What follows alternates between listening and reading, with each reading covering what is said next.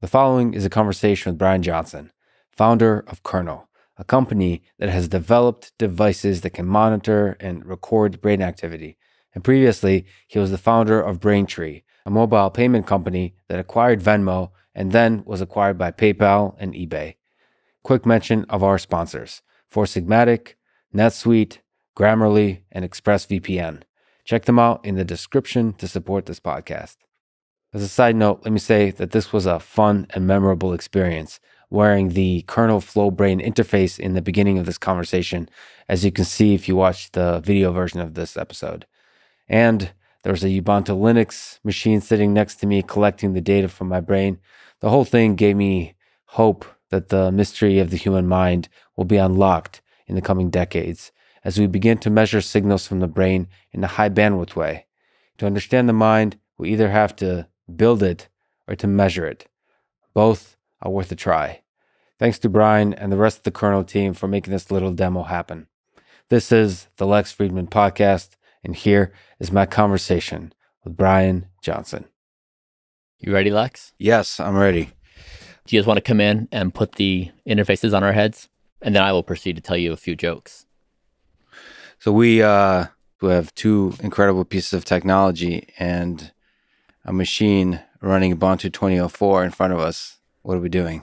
All right. Are these going on our head? They're going on our heads, yeah. And they will place it on our heads for proper alignment.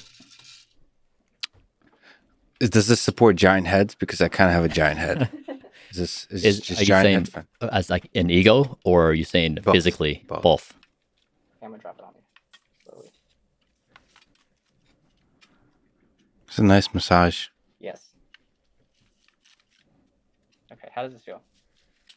If Move it around. it's okay to move around? Yeah. It feels, oh yeah. I'm not gonna tighten it at all because This feels it's a awesome. pretty good fit. Thank you. Yeah. That feels good. All right. So this is big head friendly. It suits you well, Lex. Thank you. I feel like I need to, I feel like when I wear this, I need to sound like Sam Harris. Calm, collected, eloquent. I feel smarter, actually. I don't think I've ever felt quite as much like I'm part of the future as now. Have you ever worn a brain interface or had your brain imaged? Never had my brain imaged. The only way I've analyzed my brain is by talking to myself and thinking. No direct data. Yeah, that is it. That is definitely a brain interface that has a lot of blind spots. It has some blind spots. Yeah. Psychotherapy. That's right. All right. Are we recording? Yeah, we're good. All right. So Lex, the objective of this, I'm going to tell you some jokes, and your objective is to not smile, which as a Russian, you should have an edge. Make the motherland proud. I gotcha. Okay. Let's hear the jokes. Lex, and this is from the Kernel crew. We've been working on a device that can read your mind, and we would love to see your thoughts. Is that the joke? That's the opening. Okay. If I'm seeing the muscle activation correctly on your lips, you're not going to do well on this. Let's see. All right, here comes the first. I'm screwed. Here comes the first one. Is this gonna break the device? Is it resilient to laughter? Lex, what goes through a potato's brain? I already failed. That's the hilarious opener. Okay. What? Tater thoughts. What kind of fish performs brain surgery? I don't know. A neural surgeon.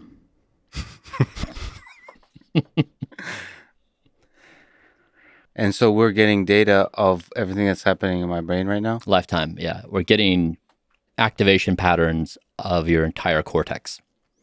I'm going to try to do better. I'll edit out all the parts where I laughed and Photoshop a serious face over me. You can recover. Yeah. All right.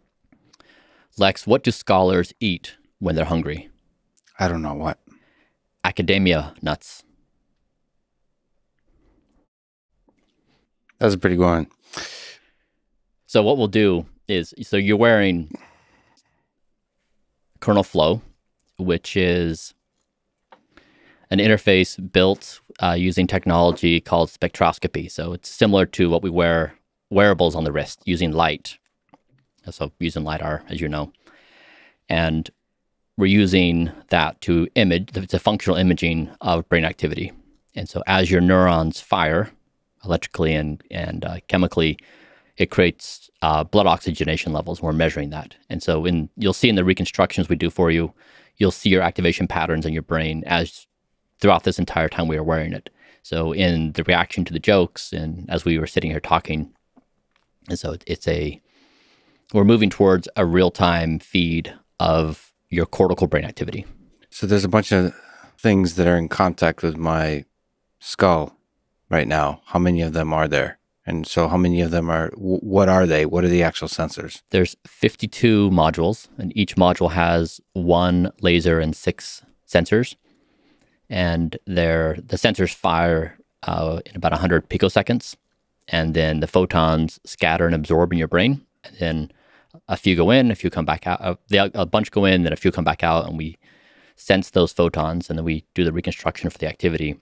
Overall, there's about 1,000 plus channels that are sampling your activity. How difficult is it to make it as comfortable as it is? Because it's surprisingly comfortable. I would not think it would be comfortable. Something that's measuring brain activity, I would not think it would be comfortable, but it is.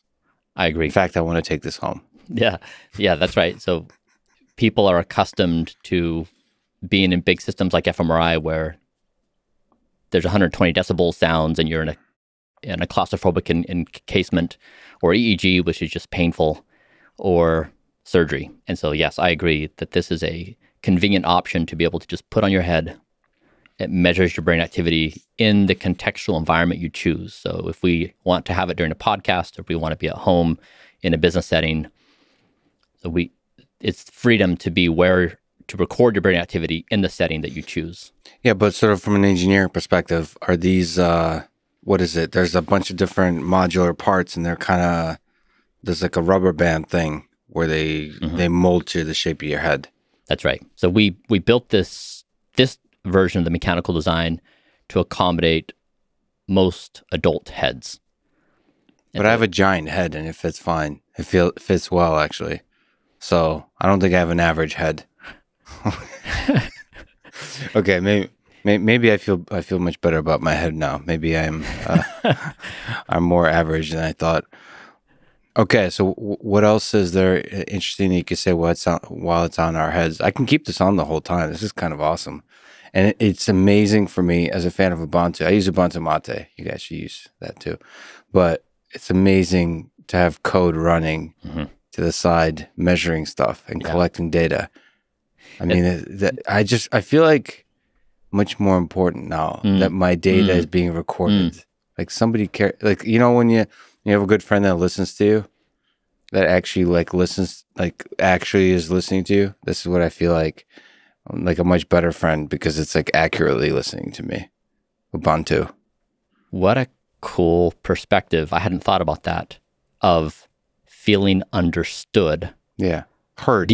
Heard deeply by the mechanical system that is recording your brain activity versus the human that you're engaging with, that your mind immediately goes to, that there's this dimensionality and depth of understanding of this software system, which you're intimately familiar with.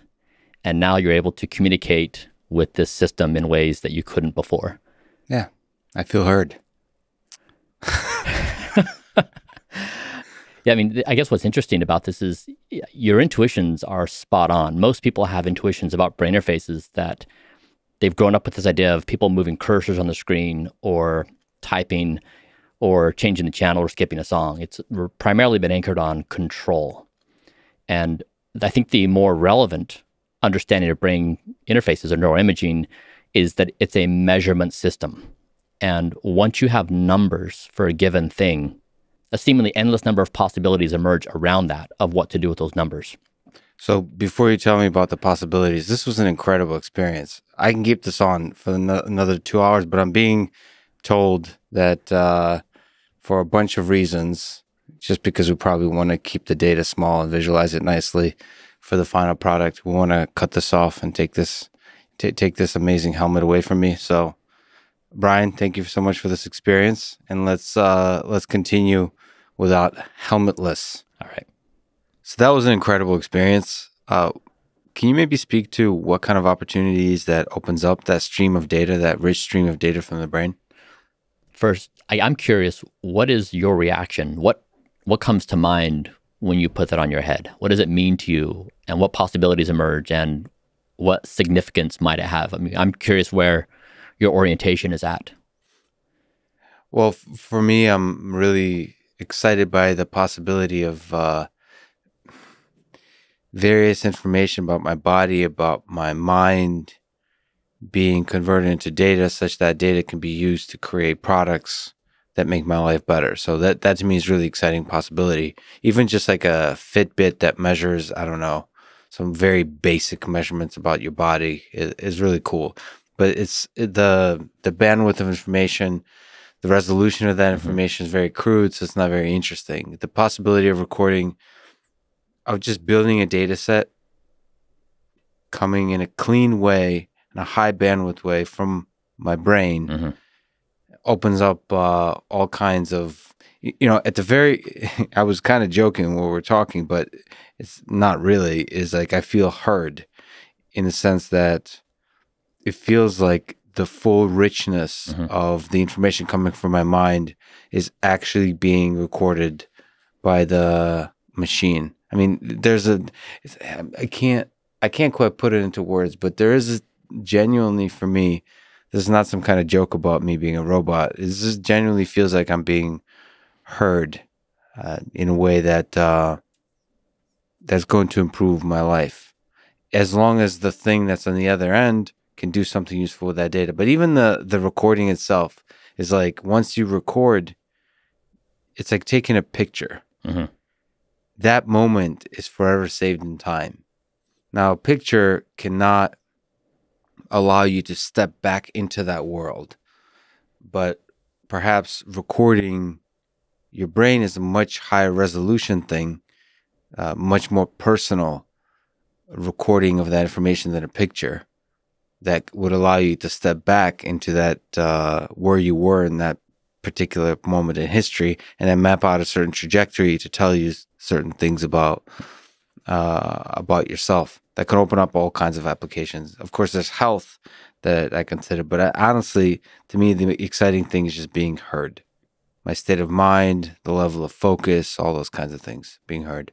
What I heard you say is you have an entirety of lived experience, some of which you can communicate in words and in body language, some of which you feel internally, which cannot be captured in those communication modalities. And that this measurement system captures both the things you can try to articulate in words, maybe in a lower dimensional space, using one word, for example, to communicate focus, when it really may be represented in a 20-dimensional space of this particular kind of focus, and that this information is being captured.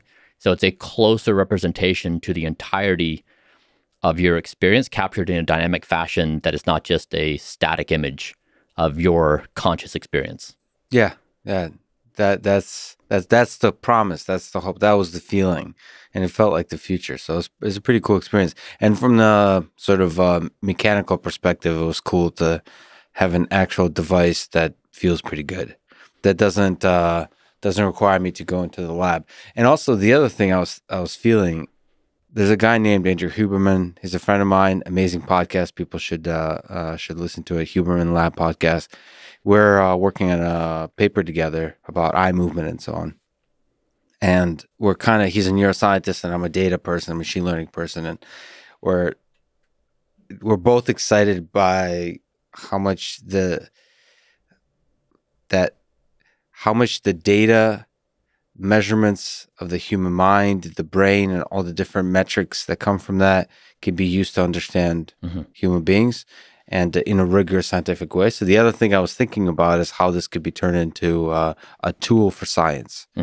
sort of not just personal science, not just like Fitbit style, like how am I doing on my personal metrics of health, but doing larger scale studies of human behavior and so on. So like data not at the scale of an individual, but data at the scale of many individuals or a large number of individuals. So science, so it's personal being heard was exciting, and also just for science is exciting.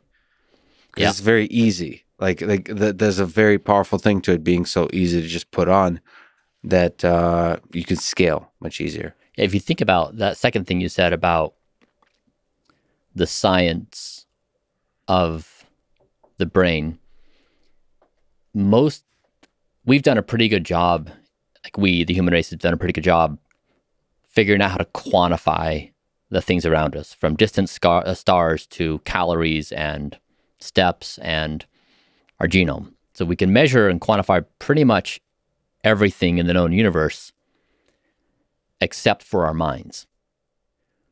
And we can do these one-offs if we're going to get an fMRI scan or do something with a low-res EEG system, but we haven't done this at population scale. And so if you think about human thought or human cognition is probably the single largest raw input material into society at any given moment. It's our conversations with ourselves and with other people. And we have this raw input that we haven't been able to measure yet. Yeah. And when I think about it through that frame, it's remarkable. It's almost like we live in this wild, wild west of unquantified communications within ourselves and between each other when everything else has been grounded. I mean, for example, I know if I buy an appliance at the store or on a website, I don't need to look at the measurements on the appliance and make sure it can fit through my door. That's an engineered system of appliance manufacturing and construction. Everyone's agreed upon engineering standards. And we don't have engineering standards around cognition. It has not entered as a formal engineering discipline that enables us to scaffold in society with everything else we're doing, including consuming news, our relationships, politics, economics, education, all the above. And so to me, the most significant contribution that kernel technology has to offer would be the introduction to the formal engineering of cognition as it relates to everything else in society. I love that idea that you kind of think that there is just this ocean of data that's coming from people's brains as being in a crude way reduced down to like tweets and text and so on. So it's a very hardcore mini-scale compression of the raw data. But maybe you can comment, because you're using the word cognition. I think the first step is to get the brain data. But is there a leap to be taken to sort of interpreting that data in terms of cognition? So is your idea is basically you need to start collecting data at scale from the brain, and then we start to really be able to take little steps along the path to actually measuring some deep sense of cognition. Because it's, as I'm sure you know, we understand a few things, but we don't understand most of what makes up cognition. This has been one of the most significant challenges of building Kernel. And Kernel wouldn't exist if I wasn't able to fund it initially by myself. Because when I engage in conversations with investors, the immediate thought is, what is a killer app? And of course, I understand that heuristic. That's what they're looking at, is they're looking to de-risk. Is the product solved? Is there a customer base? Are people willing to pay for it? How does it compare to competing options? And in the case with brain interfaces, when I started the company, there was no known path to even build a technology that could potentially become mainstream. Yes. And then once we figured out the technology, we could commence having conversations with investors, and it became, what is a killer app? And so what has been, I funded the first $53 million of the company. And to raise the round of funding, the first one we did, I spoke to 228 investors. One said yes. It was remarkable. And it was mostly around this concept around what is a killer app. And so internally, the way we think about it is we think of the the go-to-market strategy much more like the Drake equation, where if we can build technology that has the characteristics of, it has the data quality is high enough, it meets some certain threshold, cost, accessibility, comfort, it can be worn in contextual environments. If it meets the criteria of being a mass market device, then the responsibility that we have is to figure out how to create the algorithm that enables the human to enable humans to then find value with it. Okay. So the analogy is like brain interfaces are like early 90s of the internet. Is you want to populate an ecosystem with a certain number of devices. You want a certain number of people who play around with them, who do experiments of certain data collection parameters. You want to encourage certain mistakes from experts and non-experts. These are all critical elements that ignite discovery. And so we believe we've accomplished the first objective of building technology that reaches those thresholds. And now it's the Drake equation component of how do we try to generate 20 years of value discovery in a 2 or 3 year time period? How do we compress that? So just to clarify, so when you mean the Drake equation, which for people who don't know, I don't know why if you listen to this, I bring up aliens every single conversation. So I don't know how you would know what the Drake equation is, but you mean like the killer app, it would be one alien civilization in that equation. So meaning like this is in search of an application that's impactful, that's transformative. Right. By the way, it should be we need to come up with a better term than killer app as a it's also violent, right? Very violent. You can go like viral app. That's horrible too, right? It's some very inspiringly impactful application. How about that? No. Yeah. Okay. So, but let's stick with killer app. That's fine. Nobody's. But I concur with you. I dislike the chosen words in capturing the concept.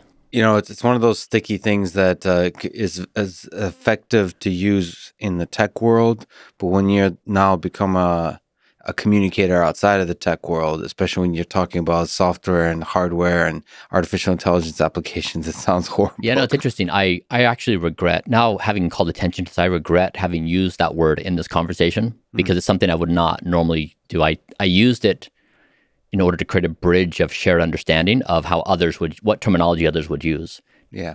But yeah, I concur. Let's go with impactful application. Or just value creation. Value creation. Something people love using. There we go. That's it. Love app. Okay. So what, do you have any ideas? So you're basically creating a framework where there's the possibility of a discovery of an application that people love using. Mm-hmm. Do you have ideas? We've begun to play a fun game internally where when we have these discussions and we begin circling around this concept of, does anybody have an idea? Does anyone have intuitions? And if we see the conversation starting to veer in that direction, we flag it and say, human intuition alert, stop it. And so we really want to focus on the algorithm of there's a natural process of human discovery. That when you populate a system with devices and you give people the opportunity to play around with it in expected and unexpected ways, we are thinking that is a much better system of discovery than us exercising intuitions. And it's interesting, we're also seeing a few neuroscientists who have been talking to us, where I was speaking to this one young associate professor, and I approached a conversation and said, hey, we have these 5 data streams that we're pulling off. When you hear that, what weighted value do you add to each data source? Like, which one do you think is going to be valuable for your objectives and which one's not? Yeah. And he said, I don't care. Just give me the data. All I care about is my machine learning model. Yeah. But importantly, he did not have a theory of mind. He did not come to the table and say, I think the brain operates, in this way and these reasons or have these functions. He didn't care. He just wanted the data. And we're seeing that more and more, that certain people are devaluing human intuitions for good reasons, as we've seen in machine learning over the past couple of years. And we're doing the same in our value creation market strategy. So collect more data, clean data, make the product such that the collection of data is easy and fun, and then the rest will just spring to life. That's right. through Yep. humans playing around with it. And so Our on. objective is to create the most valuable data collection system of the brain ever. And with that, then applying all the best tools of machine learning and other techniques to extract out, try to find insight. But yes, our objective is really to systematize the discovery process, because we can't put definite timeframes on discovery. The brain is complicated, and science is not a business strategy. And so we really need to figure out how to. This is the difficulty of bringing technology like this to market. It's why most of the time it languishes in academia for quite some time. But we hope that we will cross over and make this mainstream in the coming years. The thing was cool to wear, but are you chasing a good reason for millions of people to put this on their head and keep on their head regularly? Is there like, who is going to discover that reason? Is it going to be people just kind of organically, or is there going to be Angry Bird style application that's just too exciting to not use? If I think through the things that have changed my life most significantly over the past few years, when I started wearing a wearable on my wrist that would give me data about my heart rate variability, respiration rate, metabolic approximations, etc. For the first time in my life, I had access to information, sleep patterns that were highly impactful. They told me, for example, if I eat close to bedtime, I'm not going to get deep sleep.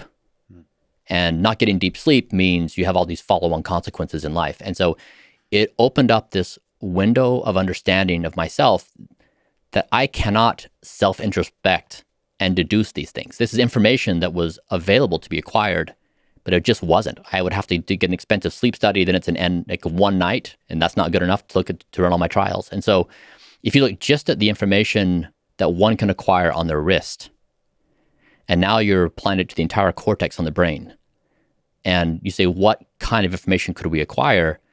It opens up a whole new universe of possibilities. For example, we did this internal study at Kernel where I wore a prototype device, and we were measuring the cognitive effects of sleep. So I had a device measuring my sleep. I performed with 13 of my coworkers. We performed 4 cognitive tasks over 13 sessions. And we focused on reaction time, impulse control, short-term memory, and then a resting state task. And with mine, we found, for example, that my impulse control was independently correlated with my sleep, outside of behavioral measures of my ability to play the game. The point of the study was the brain study I did at Kernel confirmed my life experience. Yeah. That if my deep sleep determined whether or not I would be able to resist temptation the following day. And my brain data showed that as one example. And so if you start thinking, if you actually have data on yourself, on your entire cortex, and you can control the settings, I think there's probably a large number of things that we could discover about ourselves, very, very small and very, very big. Just for example, like when you read news, what's going on? Like when you use social media, when you use news, what all the ways we allocate attention. That's right. With the computer. I mean, that seems like a compelling place to where you would want to put on Kernel.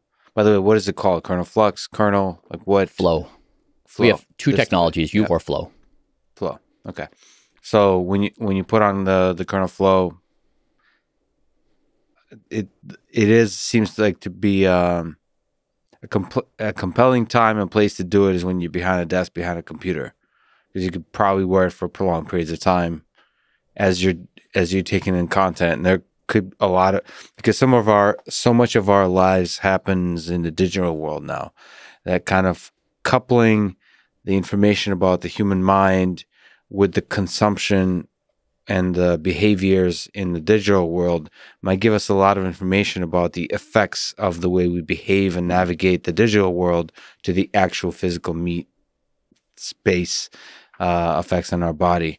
It's interesting to think. So in terms of both, like for work, I'm a big fan of so Cal Newport, his ideas of deep work that I spend with few exceptions. I try to spend the first 2 hours of every day. Usually, if I'm like at home and have nothing on my schedule, is going to be up to 8 hours of deep work, of focus, zero distraction. And for me to analyze I'm very aware of the waning of that, the ups and downs of that. And it's almost like you're surfing the ups and downs of that as you're doing programming, as you're doing thinking about particular problems. You're trying to visualize things in your mind. You start trying to stitch them together.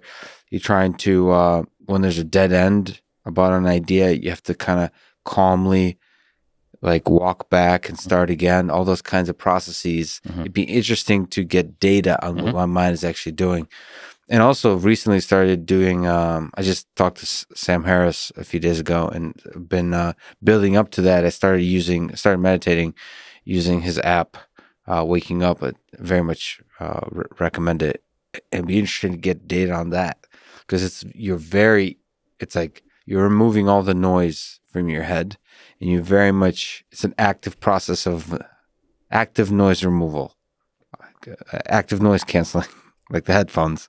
And it'd be interesting to see what is going on in the mind before the meditation, during it, and after, all those kinds of things. In all of your examples, it's interesting that everyone who's designed an experience for you, so whether it be the meditation app or the deep work or all the things you mentioned, they constructed this product with a certain number of knowns. Yeah. Now, what if we expanded the number of knowns by 10x or 20x or 30x? They would reconstruct their product to incorporate those knowns. So it'd be, and so this is the dimensionality that I think is the promising aspect, is that people will be able to use this quantification, use this information to build more effective products.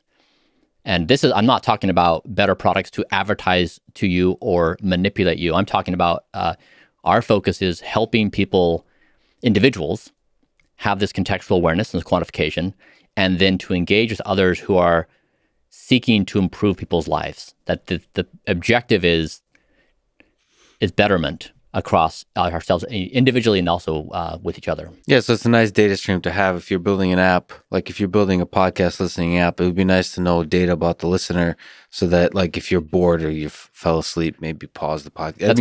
Or like, it's like really dumb, just very simple applications that could just improve the quality of the experience of using the app. I'm imagining if you have your neuron, this is Lex, and there's a statistical representation of you, and you engage with the app, and it says, Lex, you're best to engage with this meditation exercise in the following settings. At this time of day, after eating this kind of food or not eating, fasting, with this level of blood glucose and this kind of night's sleep. But all these data combined to give you this contextually relevant experience, just like we do with our sleep. You've optimized your entire life based upon what information you can acquire and know about yourself.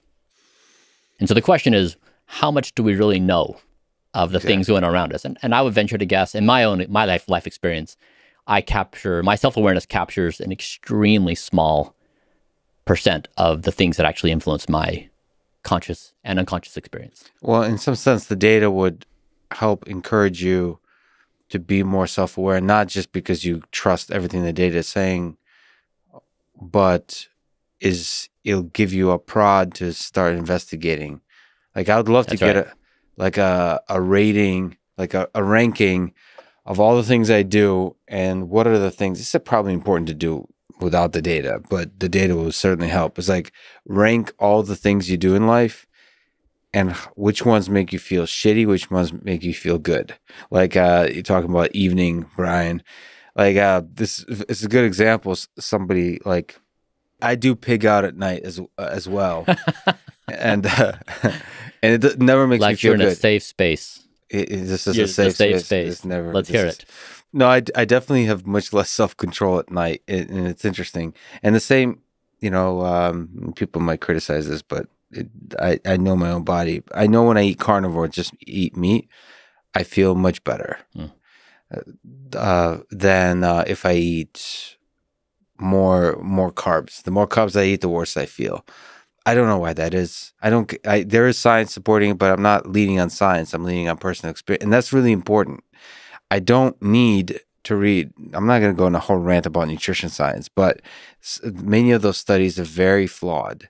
They're doing their best, but nutrition science is a very difficult field to study because humans are so different, and the mind has so much impact on the way your body behaves, and it's so difficult from a scientific perspective to conduct really strong studies that you have to be almost like a scientist of N of one. You have to do these studies on yourself. That's the best way to understand what works for you and not. And I don't understand why, because it sounds unhealthy, but eating only meat always makes me feel good. Just eat meat. That's it. And I don't have any allergies, any of that kind of stuff.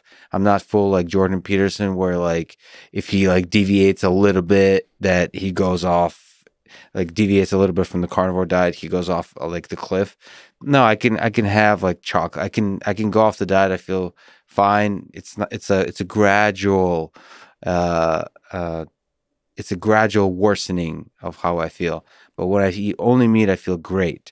And it'd be nice to be reminded of that. Like, it's a very simple fact that I feel good when I eat carnivore. And I think that repeats itself in all kinds of experiences. Like, I feel really good when I exercise.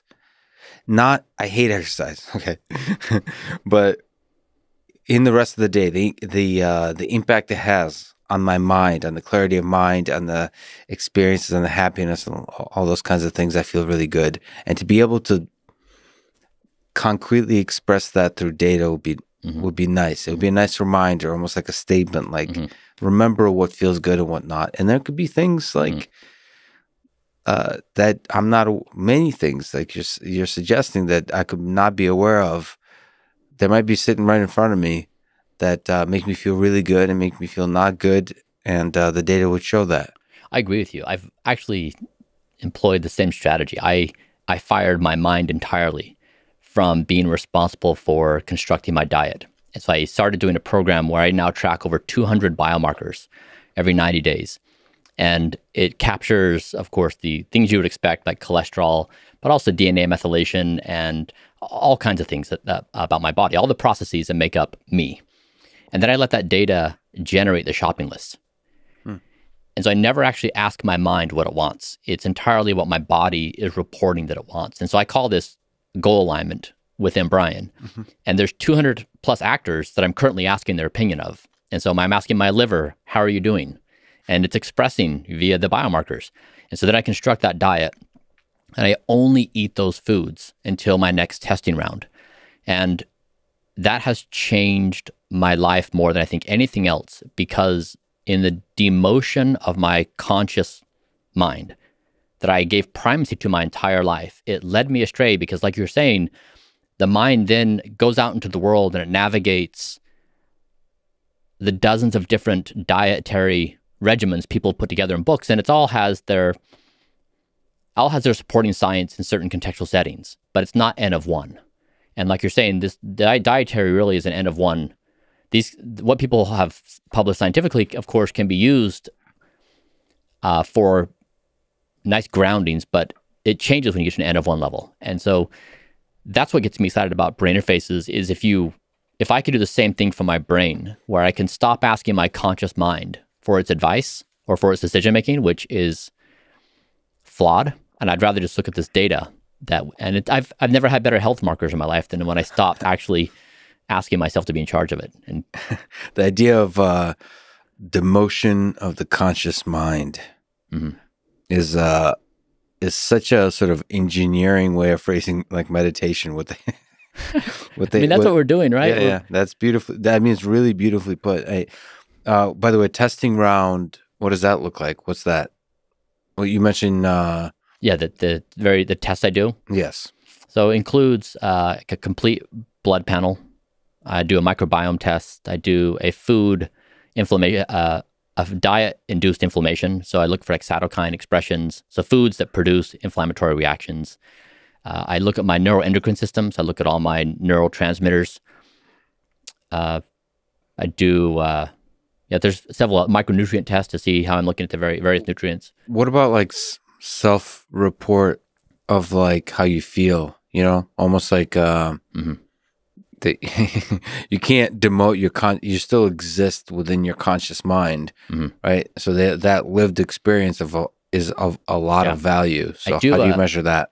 I do a temporal sampling over some duration of time. So I'll think through how I feel over a week, over a month, over 3 months. I don't do a temporal sampling of if I'm at the grocery store in front of a cereal box and be like, you know what, Captain Crunch is probably the right thing for me today because I'm feeling like I need a little fun in my life. Yeah. And so it's a temporal sampling. If the data set's large enough, then I smooth out the function of my natural oscillations of how I feel about life, where some days I may feel upset or depressed or down or whatever. And I don't want those moments to then rule my decision making. That's why the demotion happens. And it says, really, if you're looking at health over a 90-day period of time, all my 200 voices speak up on that interval. And they're all given voice to say, this is how I'm doing and this is what I want. And so it really is an accounting system for everybody. So that's why I think that if you think about the future of being human, there's two things I think that are really going on. One is the design, manufacturing, and distribution of intelligence is heading towards zero on a cost curve over a certain time frame. But our ability to, evolution produced us an intelligent form of intelligence. We are now designing our own intelligent systems. And the design, manufacturing, and distribution of that intelligence over a certain time frame is going to go to a cost of zero. Design, manufacture, distribution of intelligent cost is going to zero. For example. Again, just give me a second. Okay. That's brilliant. Okay. And evolution is doing the design, manufacture, and distribution of intelligence. And now we are doing the design, manufacture, and distribution of intelligence. And the cost of that is going to zero. Yes. That's a very nice way of looking at life on Earth. So if that's going on, and then now in parallel to that, then you say, okay, what then happens when that cost curve is heading to zero? Our existence becomes a goal alignment problem, a goal alignment function. And so the same thing I'm doing where I'm doing goal alignment within myself of these 200 biomarkers where I'm saying when Bryan exists on a daily basis and this entity is deciding what to eat and what to do and et cetera, it's not just my conscious mind, which is opining, it's 200 biological processes and there's a whole bunch of more voices involved. So in that equation, we're going to increasingly automate the things that we spend high energy on today because it's easier. And now we're going to then negotiate the terms and conditions of intelligent life. Now we say conscious existence because we're biased because that's what we have, but it will be the largest computational exercise in history because you're now doing goal alignment with planet Earth, within yourself, with each other, within all the intelligent agents we're building, bots and other voice assistants. You basically now have trillions and trillions of agents working on the negotiation of goal alignment. Yeah, this is in fact true. And what was the second thing? That was it. So the cost, the design, manufacturing, distribution of intelligence going to zero, which then means what's really going on? What are we really doing? We're negotiating the terms and conditions of existence. Do you worry about the survival of this process? That life as we know it on Earth comes to an end, or at least intelligent life? That as the cost goes to zero, something happens where all of that intelligence is thrown in the trash by something like nuclear war or development of AGI systems that are very dumb. Not AGI, I guess, but AI systems. It's the paperclip thing with en masse is dumb but has unintended consequences to where it destroys human civilization. Do you worry about those kinds of things? I mean, it's unsurprising that a new thing comes into the sphere of human consciousness. Humans identify the foreign object, in this case, artificial intelligence. Our amygdala fires up and says, scary, foreign, we should be apprehensive about this.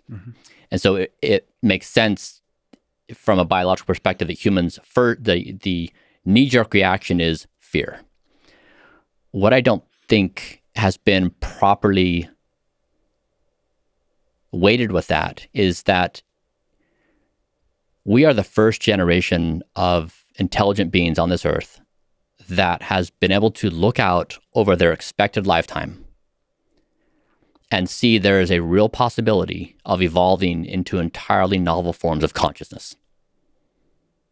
Yeah. So different that it would be totally unrecognizable to us today. We don't have words for it. We can't hint at it. We can't point at it. You can't look in the sky and see that thing that is shining. We're going to go up there. You cannot even create an aspirational statement about it. And instead, we've had this knee-jerk reaction of fear about everything that could go wrong. But in my estimation, this should be the defining aspiration of all intelligent life on Earth that we would aspire. That basically every generation surveys the landscape of possibilities they're afforded, given the technological, cultural, and other contextual situation that they're in. We're in this context. We haven't yet identified this and said, this is unbelievable. We should carefully think this thing through, not just of mitigating the things that would wipe us out, but like we have this potential. And so we just haven't given voice to it, even though it's within the realm of possibilities. So you're excited about the possibility of super intelligent systems and what the opportunities that bring. I mean, there's parallels to this. You think about people before the internet, as the internet was coming to life. I mean, there's kind of a fog through which you can't see. What does the future look like? Like predicting collective intelligence, which I don't think we're understanding that we're living through that now, is that there's now, we've in some sense stopped being individual intelligences and become much more like collective intelligences, because ideas travel much, much faster now. And they can, in a viral way, like sweep across the populations. And so it's almost, I mean, it almost feels like a thought is had by many people now, thousands or millions of people, as opposed to an individual person. And that's changed everything. But to me, I don't think we're realizing how much that actually changed people or societies. But like to predict that before the internet would have been very difficult. And in that same way, we're sitting here with the fog before us thinking, what is super intelligent systems? How is that going to change the world? What is increasing the bandwidth, like plugging our brains into this whole thing? How is that going to change the world? And it seems like it's a fog. You don't know. And it could be, it could, whatever comes to be could destroy the world. We could be the last generation. But it also could transform in ways that creates an incredibly fulfilling life experience that's unlike anything we've ever experienced. It might involve dissolution of ego and consciousness and so on. You're no longer one individual. It might be more, that might be a certain kind of death, an ego death. But the experience might be really exciting and enriching. Maybe we'll live in a virtual, it's funny to think about a bunch of sort of hypothetical questions of, would it be more fulfilling to live in a virtual world? Like if you were able to plug your brain in a very dense way into a video game, like which world would you want to live in? In the video game or in the physical world?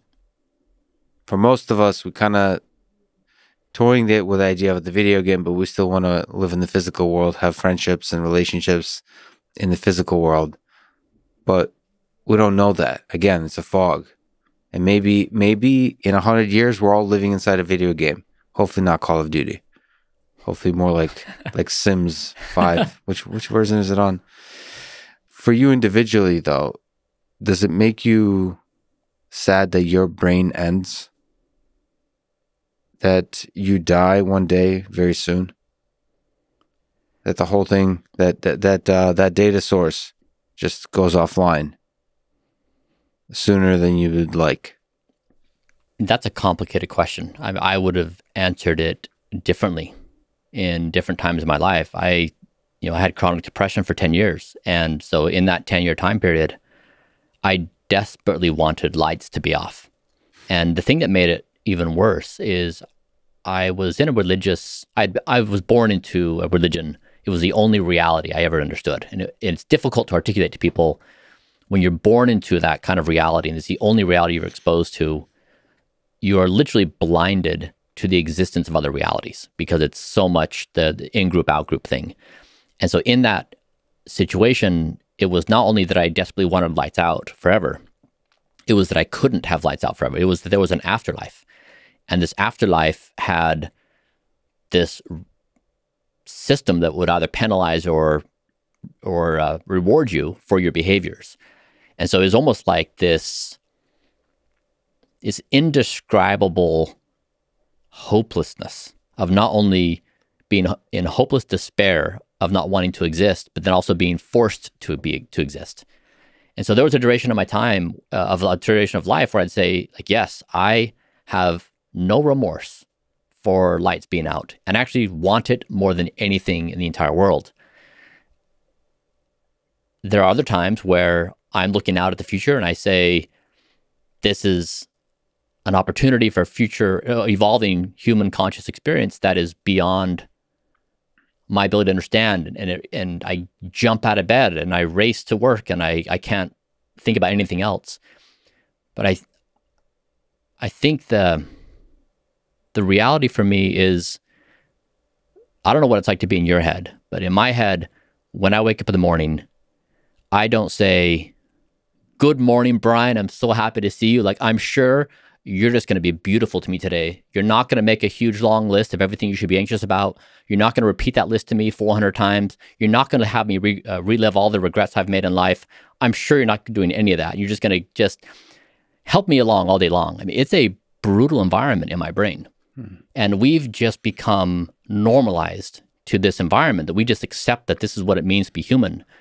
But if we look at it, if we try to muster as much soberness as we can about the realities of being human, it's brutal, if it is for me. And so am I sad that the brain may be off one day? It depends on the contextual setting. Like, how am I feel? At what moment are you asking me that? And my mind is so fickle. And this is why, again, I don't trust my conscious mind. I have been given realities. I was given a religious reality that was a video game. And then I figured out it was not a real reality. And then I lived in a depressive reality, which delivered this terrible hopelessness. That wasn't a real reality. Then I discovered behavioral psychology, and I figured out how biased, 188 chronicled biases, and how my brain is distorting reality all the time. I have gone from one reality to another. I don't trust reality. I don't trust realities that are given to me. And so to try to make a decision on what I value or not value that future state, I don't trust my response. So not fully listening to the conscious mind at any one moment as the ultimate truth, but allowing it to go up and down as it does, and just kind of observing it. Yes, I assume that whatever my conscious mind delivers up to my awareness is wrong upon landing. And I just need to figure out where it's wrong, how wrong it is, and then try to correct for it as best I can. But I assume that on impact, it's mistaken in some critical ways. Is there something you can say by way of advice when the mind is depressive, when the conscious mind serves up something that, dark thoughts, how you deal with that? Like how in your own life you've overcome that and others who are experiencing that can overcome it? Two things. One, that those depressive states are biochemical states. It's not you. And the suggestions that this state delivers to you about suggestion of the hopelessness of life or the meaninglessness of it, or that you should hit the eject button, that's a false reality. Yeah. And that it's when I completely understand the rational decision to commit suicide. It is not lost on me at all that is an irrational situation. But the key is when you're in that situation and those thoughts are landing, to be able to say, thank you, you're not real. I know you're not real. Yeah. And so I'm in a situation where for whatever reason, I'm having this neurochemical state, but that state can be altered. And so it goes back to the realities of the difficulties of being human. And like when I was trying to solve my depression, I tried literally you name it, I tried it systematically, and nothing would fix it. And so this is what gives me hope with brain interfaces, for example. Like, could I have numbers on my brain? Can I see what's going on? Because I go to the doctor and it's like, how do you feel? I don't know. Terrible. Like on a scale from 1 to 10, how bad do you want to commit suicide? 10. You're like, okay. Yeah, at this moment. Here's his bottle. How much should I take? Well, I don't know. Like just. Yeah, it's very, very crude. And this data opens up it opens up the possibility of really helping in those dark moments to first understand the waves, the ups and downs of those dark moments. On the complete flip side of that, I am very conscious in my own brain and deeply, deeply grateful that it's almost like a chemistry thing, a biochemistry thing, that I go many times throughout the day. I'll look at like this cup and I'll be overcome with joy how amazing it is to be alive. Mm-hmm. Like I actually think my biochemistry is such that it's not as common. Like I've talked to people and I don't think that's that common. Like it's not a rational thing at all. It's like, I feel like I'm on drugs and I'll just be like, whoa. And a lot of people talk about like the meditative experience will allow you to sort of, look at some basic things like the movement of your hand as deeply joyful because that's life. But I get that from just looking at a cup. Like I'm waiting for the coffee to brew and I'll just be like, fuck, life is awesome. And I'll sometimes tweet that, but then I'll like regret it later. Like, God damn it, you're so ridiculous. But yeah, but that is purely chemistry. Like there's no rational, it doesn't fit with the rest of my life. I have all this shit. I'm always late to stuff. I'm always like, there's all stuff, I'm super self-critical, like really self-critical about everything I do. To the point I will almost hate everything I do. But there's this engine of joy for life outside of all that. And that has to be chemistry. And the flip side of that is what depression probably is the opposite of that feeling of like, because I bet you that feeling of the cup being amazing would save anybody in a state of depression. Like that would be like fresh. You're in a desert and it's a drink of water. Shit, man. The brain is it would be nice to understand where that's coming from.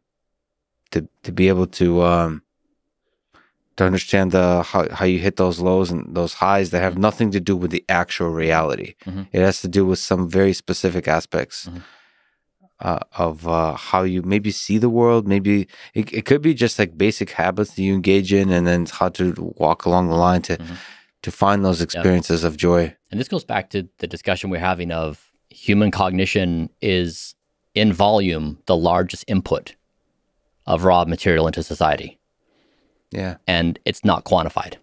We have no bearings on it. And so you wonder, we both articulated some of the challenges we have in our own mind. And it's likely that others would say, I have something similar. Yeah. And you wonder when you look at society, how does that contribute to all the other compounded problems that we're experiencing? How does that blind us to the opportunities we could be looking at?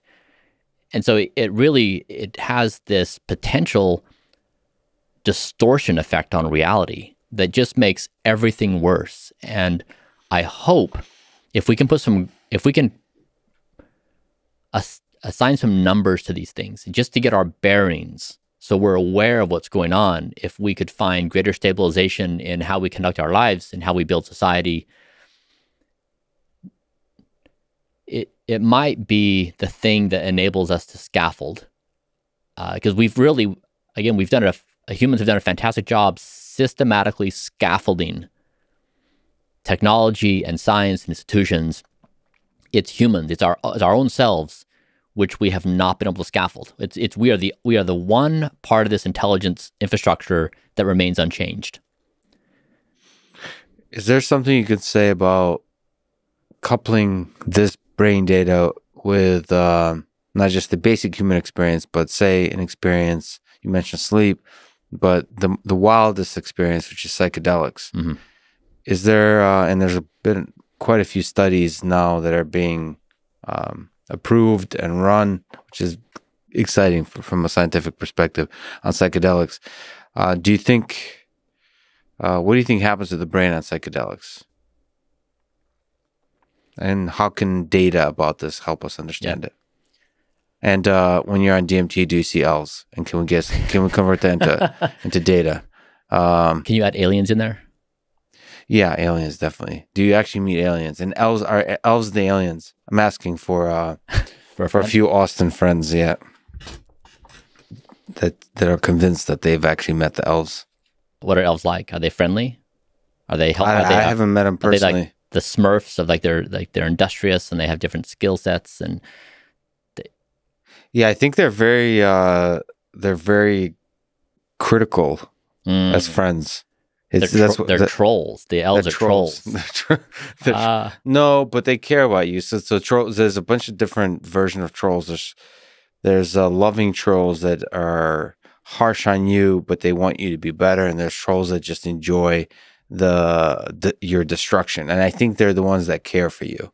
Like I think their criticism for my I'm talking. I haven't met him directly. So it's like a friend of a friend. The game of telephone. A bit of a and the whole point is that on psychedelics and certainly at DMT, this is where the brain data versus word data fails, which is words can't convey the experience. Most people, that you can be poetic and so on, but it really does not convey the experience of what it actually means to meet the elves. I mean, to me, what baselines this conversation is: imagine if we were interested in the health of your heart, and we started and said, "Okay, Lex, self-introspect. Tell me, how's the health of your heart?" And you sit there and you close your eyes and you think, "Feels all right. Like things feel okay."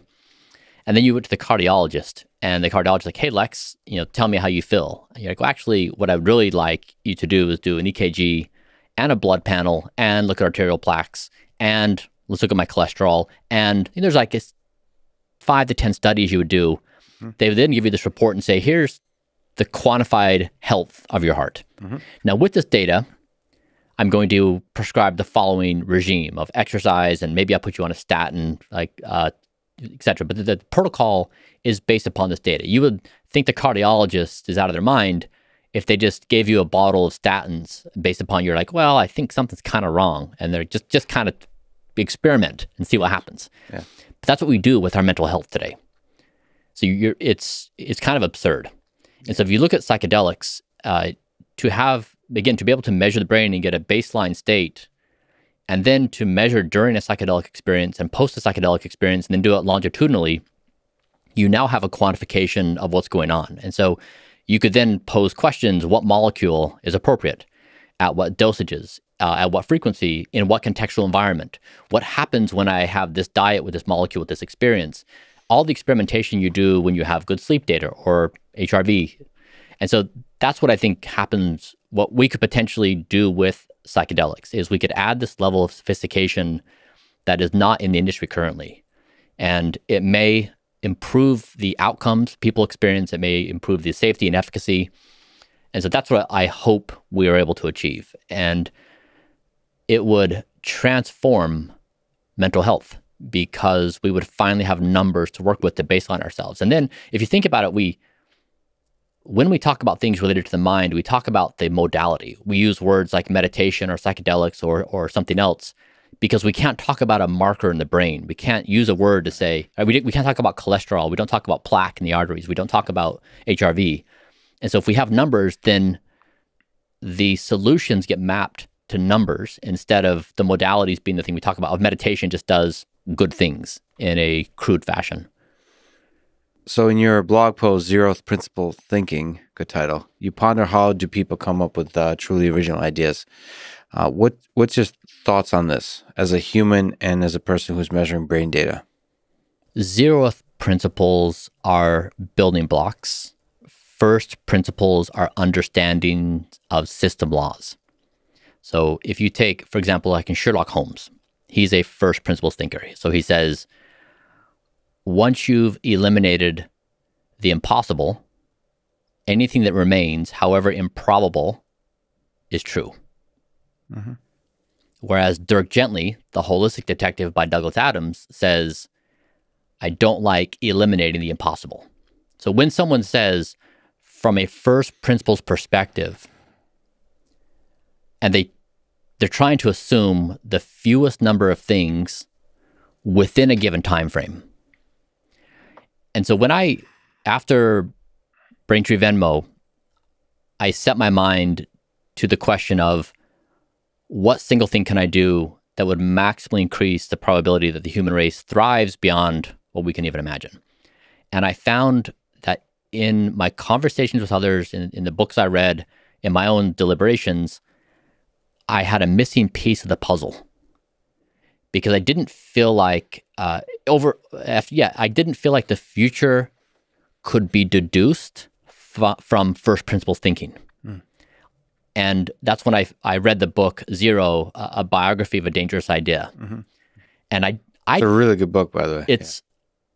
I think it's my favorite book I've ever read. It's also a really interesting number, 0. And I wasn't aware that the number 0 had to be discovered. I didn't realize that it caused a revolution in philosophy, and it just tore up math, and it tore up. I mean, it builds modern society, but it wrecked everything in its way. It was an unbelievable disruptor, and it was so difficult for society to get their heads around it.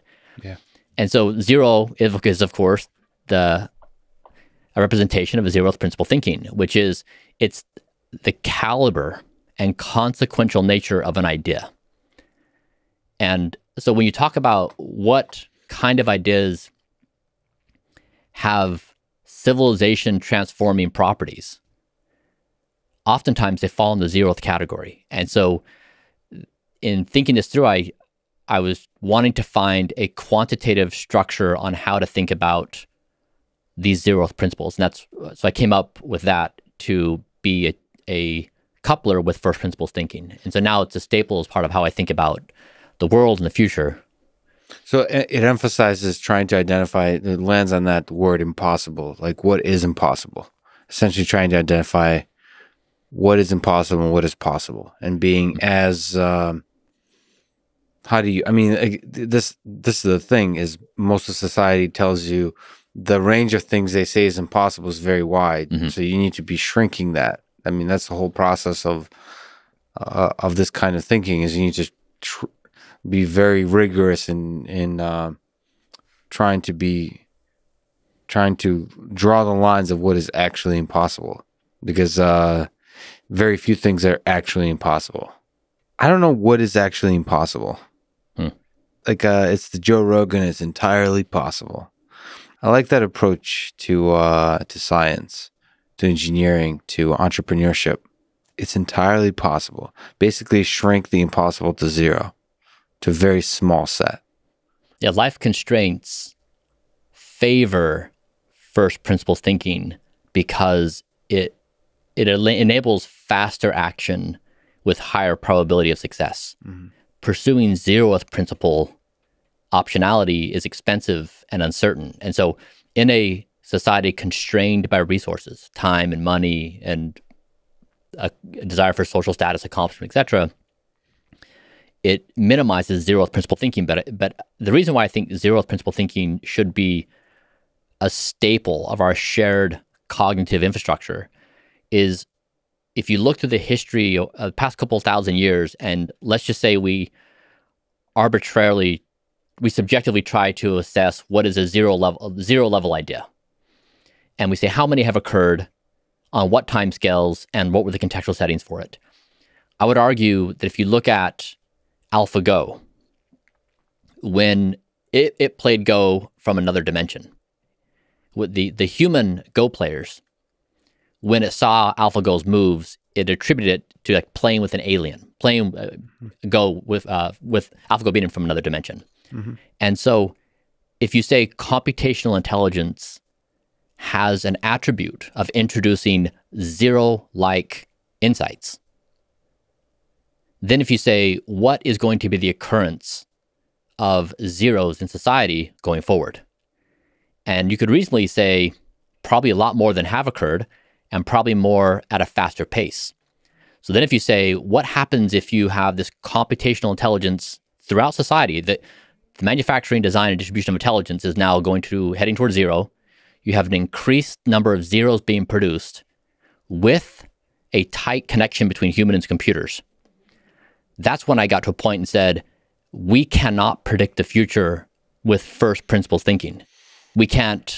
That cannot be our imagination set. It can't be our sole anchor in this situation. That basically the future of our conscious existence, 20, 30, 40, 50 years, is probably a zero. So just to clarify, when you say zero, you're referring to basically a truly revolutionary idea. Yeah, something that is currently not a building block of our shared conscious existence, either in the form of knowledge. It's currently not manifest in what we acknowledge today. So zeroth principle thinking is playing with ideas that are so revolutionary that we can't even clearly reason about the consequences once those ideas come to be. Yeah, or for example, like Einstein, that was a zeroth, I would categorize it as a zeroth principle insight. You mean general relativity, space-time? Yeah, space-time. Yep. That basically, that building upon what Newton had done and said, yes, also, and it just changed the fabric of our understanding of reality. And so that was unexpected. It existed. Yeah. We just, it became part of our awareness. And the moves AlphaGo made existed. It just came into our awareness. And so to your point, there's this question of what do we know and what don't we know? Do we think we know 99% of all things, or do we think we know 0.001% of all things? And that goes back to known knowns, known unknowns, and unknown unknowns. And first principles and zeroth principle thinking gives us a quantitative framework to say there's no way for us to mathematically try to create probabilities for these things. Therefore, it would be helpful if they were just part of our standard thought processes, because it may encourage different behaviors in what we do individually, collectively as a society, what we aspire to, what we talk about, the possibility sets we imagine. Yeah, I've been engaged in that kind of thinking quite a bit, in thinking about engineering of consciousness. I think it's feasible. I think it's possible in the language that we're using here. And it's very difficult to reason about a world when inklings of consciousness can be engineered into artificial systems. Not from a philosophical perspective, but from an engineering perspective, I believe a good step towards engineering consciousness is engineering the illusion of consciousness. Mm-hmm. I'm captivated by our natural predisposition to anthropomorphize things. And I think that's what I don't want to hear from the philosophers, but I think that's what we kind of do to each other. Okay. That consciousness is created socially. That like much of the power of consciousness is in the social interaction. I create your consciousness. No, I create my consciousness by having interacted with you. And that's the display of consciousness. It's the same as like the display of emotion. Emotion is created through communication. Language is created through its use. And then we somehow, humans kind of, especially philosophers, the hard problem of consciousness, really want to believe that we possess this thing That's like there's an elf sitting there with a hat that says, or like name tag says consciousness, and they're like feeding this subjective experience to us, as opposed to like it actually being an illusion that would construct to make social communication more effective. And so I think if you focus on creating the illusion of consciousness, you can create some very fulfilling experiences in software. And so that to me is a compelling space of ideas to explore. I agree with you. And I think going back to our experience together with brain interfaces on, you could imagine if we get to a certain level of maturity. So first, let's take the inverse of this. So you and I text back and forth and we're sending each other emojis. That has a certain amount of information transfer rate as we're communicating with each other. And so in our communication with people via email and text and whatnot, we've taken the bandwidth of human interaction, the information transfer rate, and we've reduced it. We have less social cues. We have less information to work with. There's a lot more opportunity for misunderstanding. So that is altering the conscious experience between two individuals. And if we add brain interfaces to the equation, let's imagine now we amplify the dimensionality of our communications. That to me is what you're talking about, which is consciousness engineering. Perhaps I understand you with dimensions. So maybe I understand your when you look at the cup and you experience that happiness, you can tell me you're happy. And I then do theory of mind and say, I can imagine what it might be like to be Lex and feel happy about seeing this cup. But if the interface could then quantify and give me a 50 vector space model and say, this is the version of happiness that Lex is experiencing as he looks at this cup, then it would allow me potentially to have much greater empathy for you and understand you as a human of this is how you experience joy. Yes. Which is entirely unique from how I experience joy, even though we assumed ahead of time that we're having some kind of similar experience. But I agree with you that we do consciousness engineering today in everything we do. When we talk to each other, when we're building products, and that we're entering into a stage where it will be much more methodical and quantitative based and computational in how we go about doing it, which to me, I find encouraging because I think it creates better guardrails to create ethical systems on versus right now. I feel like it's really a wild, wild west on how these interactions are happening. Yeah, and it's funny you focus on human to human, but this kind of data enables human to machine interaction, which is what we're kind of talking about when we say engineering consciousness. And that will happen, of course. Let's flip that on its head. Right now we're putting humans as the central node. What if we gave GPT-3 a bunch of human brains and said, hey, GPT-3, learn some manners when you speak. Yeah. And run your algorithms on humans' brains and see how they respond. So you can be polite and so that you can be friendly and so that you can be conversationally appropriate. But to inverse it, to give our machines a training set in real time with closed loop feedback so that our machines were better equipped to find their way through our society in polite and kind and appropriate ways. I love that idea. Or better yet, teach it some, have it read the founding documents and have it visit Austin and Texas. And so that when you tell it, why don't you learn some manners, GPT-3 learns to say no. It learns what it means to be free and a sovereign individual. So that it depends. So it depends what kind of version of GPT-3 you want. One that's free, one that behaves well with the social revolution. You want a socialist GPT-3. You want an anarchist GPT-3. You want a polite, like you take it home to visit mom and dad GPT-3, and you want like party and like Vegas to a strip club GPT-3. You want all flavors, and then you've got to have goal alignment between all those. Yeah, they don't want to manipulate each other for sure.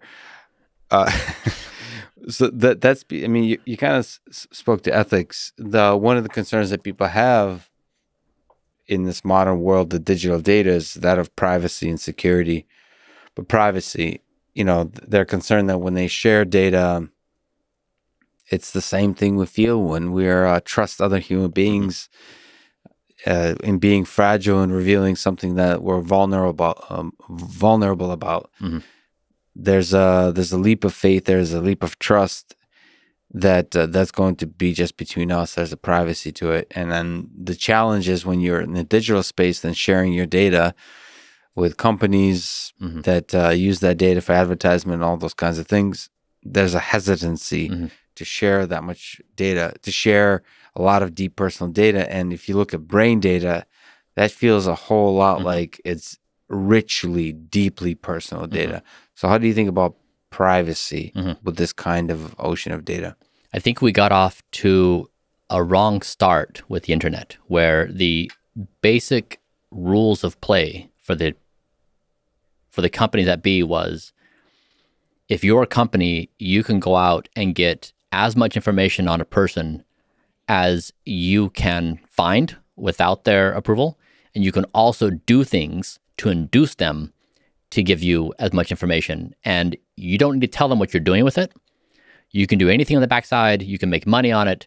But the game is who can acquire the most information and devise the most clever schemes to do it. That was a bad starting place. And so we are in this period where we need to correct for that. And we need to say, first of all, the individual always has control over their data. It's not a free-for-all. It's not like a game of Hungry Hippo. Right? They can just go at it and grab as much as they want. So, for example, when your brain data was recorded today, the first thing we did in the Kernel app was you have control over your data. And so it's individual consent, it's individual control, and then you can build up on top of that. But it has to be based upon some clear rules of play of everyone knows what's being collected, they know what's being done with it, and the person has control over it. So transparency and control. So everybody knows, what does control look like? My ability to delete the data if I want. Yeah, delete it, and to know who it's being shared with, under what terms and conditions. We haven't reached that level of sophistication with our products. Of if you say, for example, hey, Spotify, please give me a customized playlist according to my neurome. You could say you can have access to this vector space model, but only for this duration of time, and then you've got to delete it. We haven't gotten there to that level of sophistication, but these are ideas we need to start talking about of how would you actually structure permissions? Yeah. And I think it creates a much more stable set for society to build, where we understand the rules of play and people aren't vulnerable to being taken advantage of. It's not fair for an individual to be taken advantage of without their awareness, with some other practice that some company's doing for their sole benefit. And so hopefully we are going through a process now where we're correcting for these things, and that it can be an economy-wide shift, that because really these are fundamentals we need to have in place.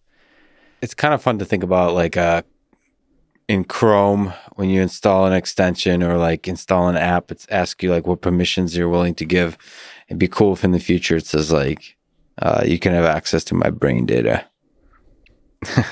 I mean, it's not unimaginable in the future.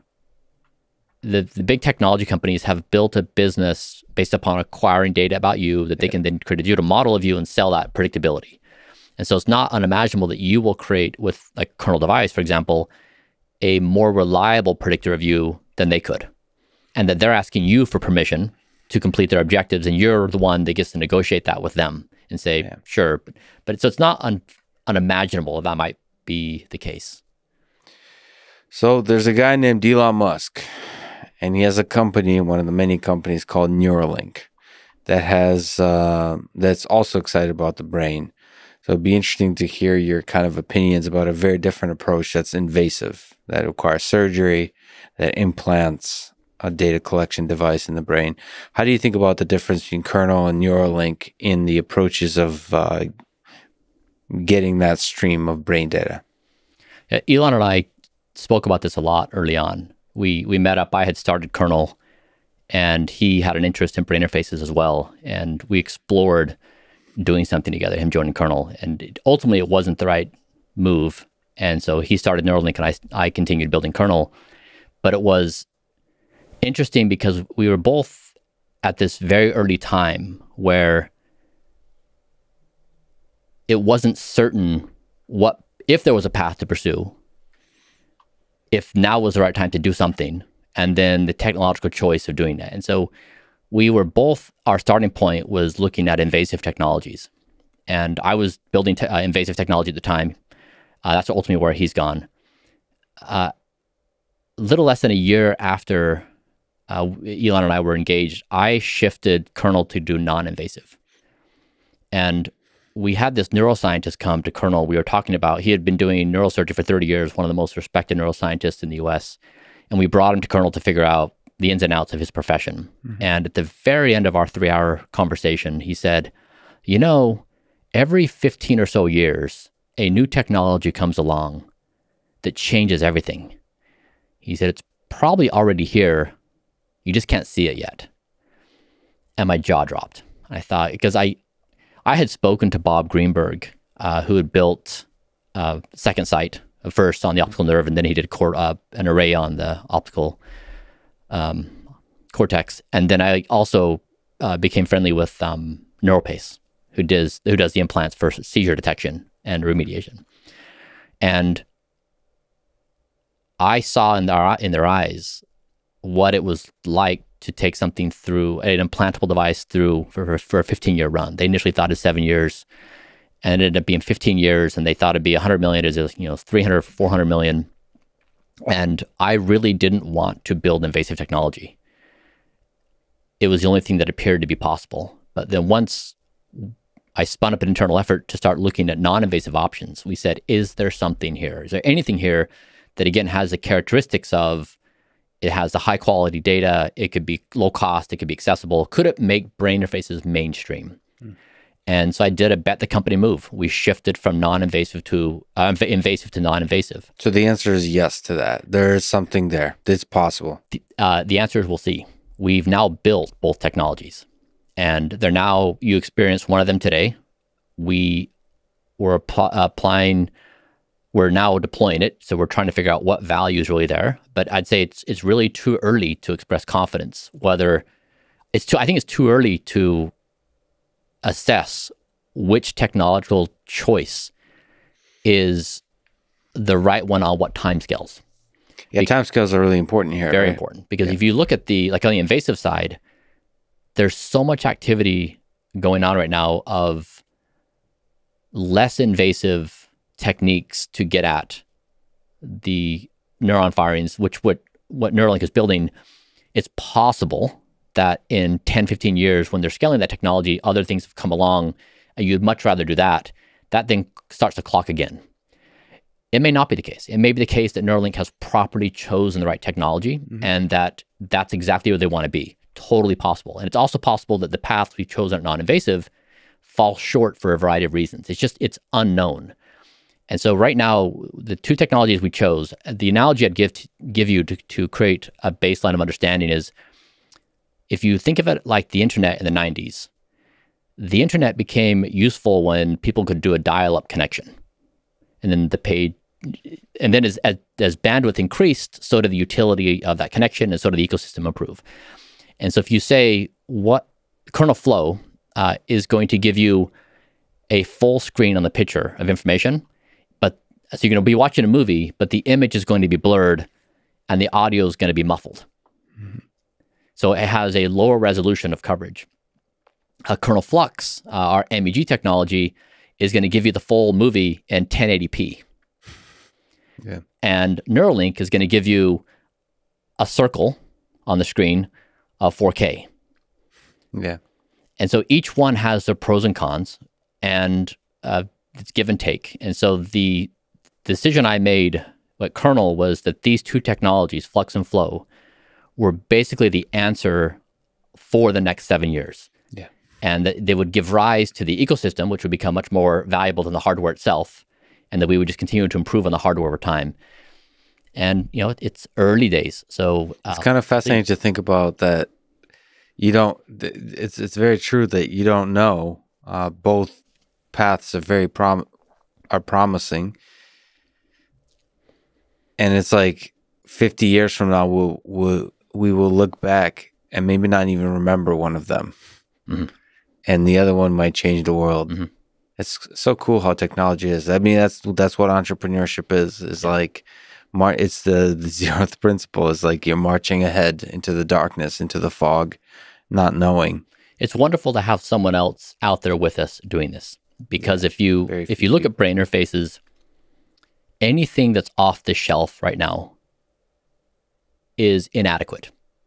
It's had its run for a couple decades. It's still in hacker communities. It hasn't gone to the mainstream. The room-sized machines are on their own path. But there is no answer right now of bringing brain interfaces mainstream. And so both they and us, we've both spent over $100 million. And that's kind of what it takes to have a go at this, because you need to build full stack. I mean, at Kernel, we are from the photon and the atom through the machine learning. We have just under 100 people. I think it's something like 36, 37 PhDs in these specialties, in these areas that there's only a few people in the world who have these abilities. And that's what it takes to build next generation, to make an attempt at breaking into brain interfaces. And so we'll see over the next couple of years whether it's the right time or whether we were both too early, or whether something else comes along in 7 to 10 years, which is the right thing that brings it mainstream. So do you see Elon as a kind of competitor or a fellow traveler along the path of uncertainty, or both? It's a fellow traveler. It's like at the beginning of the internet, is how many companies are going to be invited to this new ecosystem? Like an endless number. Because if you think the hardware just starts the process. And so okay, back to your initial example, if you take the Fitbit, for example, you say, okay, now I can get measurements on the body. And what do we think the ultimate value of this device is going to be? What is the information transfer rate? And they were in the market for a certain duration of time, and Google bought them for $2.5 billion. They didn't have ancillary value add. There weren't people building on top of the Fitbit device. They also didn't have increased insight with additional data streams. So it's really just the device. If you look, for example, at Apple and the device they sell, you have value in the device that someone buys, but also you have everyone who's building on top of it. So you have this additional ecosystem value, and then you have additional data streams that come in which increase the value of the product. And so if you look at the hardware as the instigator of value creation, over time, what we've built may constitute 5 or 10% of the value of the overall ecosystem. And that's what we really care about. What we're trying to do is kickstart the mainstream adoption of quantifying the brain. And the hardware just opens the door to say what kind of ecosystem could exist. And that's why the examples are so relevant of the things you've outlined in your life. I hope those things, the books people write, the experiences people build, the conversations you have, your relationship with your AI systems, I hope those all are feeding on the insights built upon this ecosystem we've created to better your life. And so that's the thinking behind it, again, with the Drake equation being the underlying driver of value. And the people at Kernel have joined not because we have certainty of success, but because we find it to be the most exhilarating opportunity we could ever pursue in this time to be alive. You founded the payment system Braintree in 2007 that acquired Venmo in 2012, and in that same year was acquired by PayPal, which is now eBay. Can you tell me the story of the vision and the challenge of building an online payment system and just building a large, successful business in general? I discovered payments by accident. When I was 21, I just returned from Ecuador, living among extreme poverty for 2 years. And I came back to the US and I was shocked by the opulence of the United States. And I just thought I couldn't believe it. And I decided I wanted to try to spend my life helping others. Like that was a life objective that I thought was worthwhile to pursue versus making money and whatever the case may be for its own right. And so I decided in that moment that I was going to try to make enough money by the age of 30 to never have to work again. And then with some abundance of money, I could then choose to do things that might be beneficial to others, but may not meet the criteria of being, a standalone business. And so in that process, I started a few companies, had some small successes, had some failures. In one of the endeavors, I was up to my eyeballs in debt. Things were not going well, and I needed a part-time job to pay my bills. And so one day I saw in the paper in Utah where I was living, the 50 richest people in Utah. And I emailed each one of their assistants and said, I'm young, I'm resourceful, I'll do anything. I'm entrepreneurial. I tried to get a job that would be flexible, and no one responded. And then I interviewed at a few dozen places. Nobody would even give me the time of day. No one would take me seriously. And so finally, it was on monster.com that I saw this job posting for credit card sales door to door. Commission. I did not know this story. This is great. I love the head drop. That's exactly right. So it was the low points to which we go in life. So I responded, and the person made an attempt at suggesting that they had some kind of standards that they would consider in hiring. But it's kind of like, if you could fog a mirror, like, you come and do this because it's 100% commission. And so I started walking up and down the street in my community selling credit card processing. And so what you learn immediately in doing that is, if you walk into a business, first of all, the business owner is typically there. And you walk in the door and they can tell by how you're dressed or how you walk, whatever their pattern recognition is. And they just hate you immediately. It's like, stop wasting my time. I really am trying to get stuff done. I don't want to listen to a sales pitch. And so you have to overcome the initial get out. And then once you engage, and when you say the word credit card processing, the person's like, I already hate you because I have been taken advantage of dozens of times because you all are weasels. And so I had to figure out an algorithm to get past all those different conditions, because I was still working on my other startup for the majority of my time. So I was doing this part-time. And so I figured out that the industry really was built on people, on deceit. Basically, people promising things that were not reality. And so I'd walk into a business and I'd say, look, I would give you $100. I'd put a $100 bill and say, I'll give you $100 for 3 minutes of your time. If you don't say yes to what I'm saying, I'll give you $100. And then he'd usually crack a smile and say, okay, what do you got for me, son? And so I'd sit down, I'd just open my book and I'd say, here's the credit card industry. Here's how it works. Here are the players. Here's what they do. Here's how they deceive you. Here's what I am. I'm no different than anyone else. It's like, you're going to process your credit card. You're going to get the money in the account. You're just going to get a clean statement. You're going to have someone who answers the call when someone asks, and, just like the basic, like, you're okay. Yeah. And people started saying yes. And then, of course, I went to the next business and be like, Joe and Susie and whoever said yes too. And so I built the social proof structure, and I became the #1 salesperson out of 400 people nationwide doing this. And I worked, half time still doing this other startup. And that's a brilliant strategy, by the way. It's very well strategized and executed. So I did it for 9 months.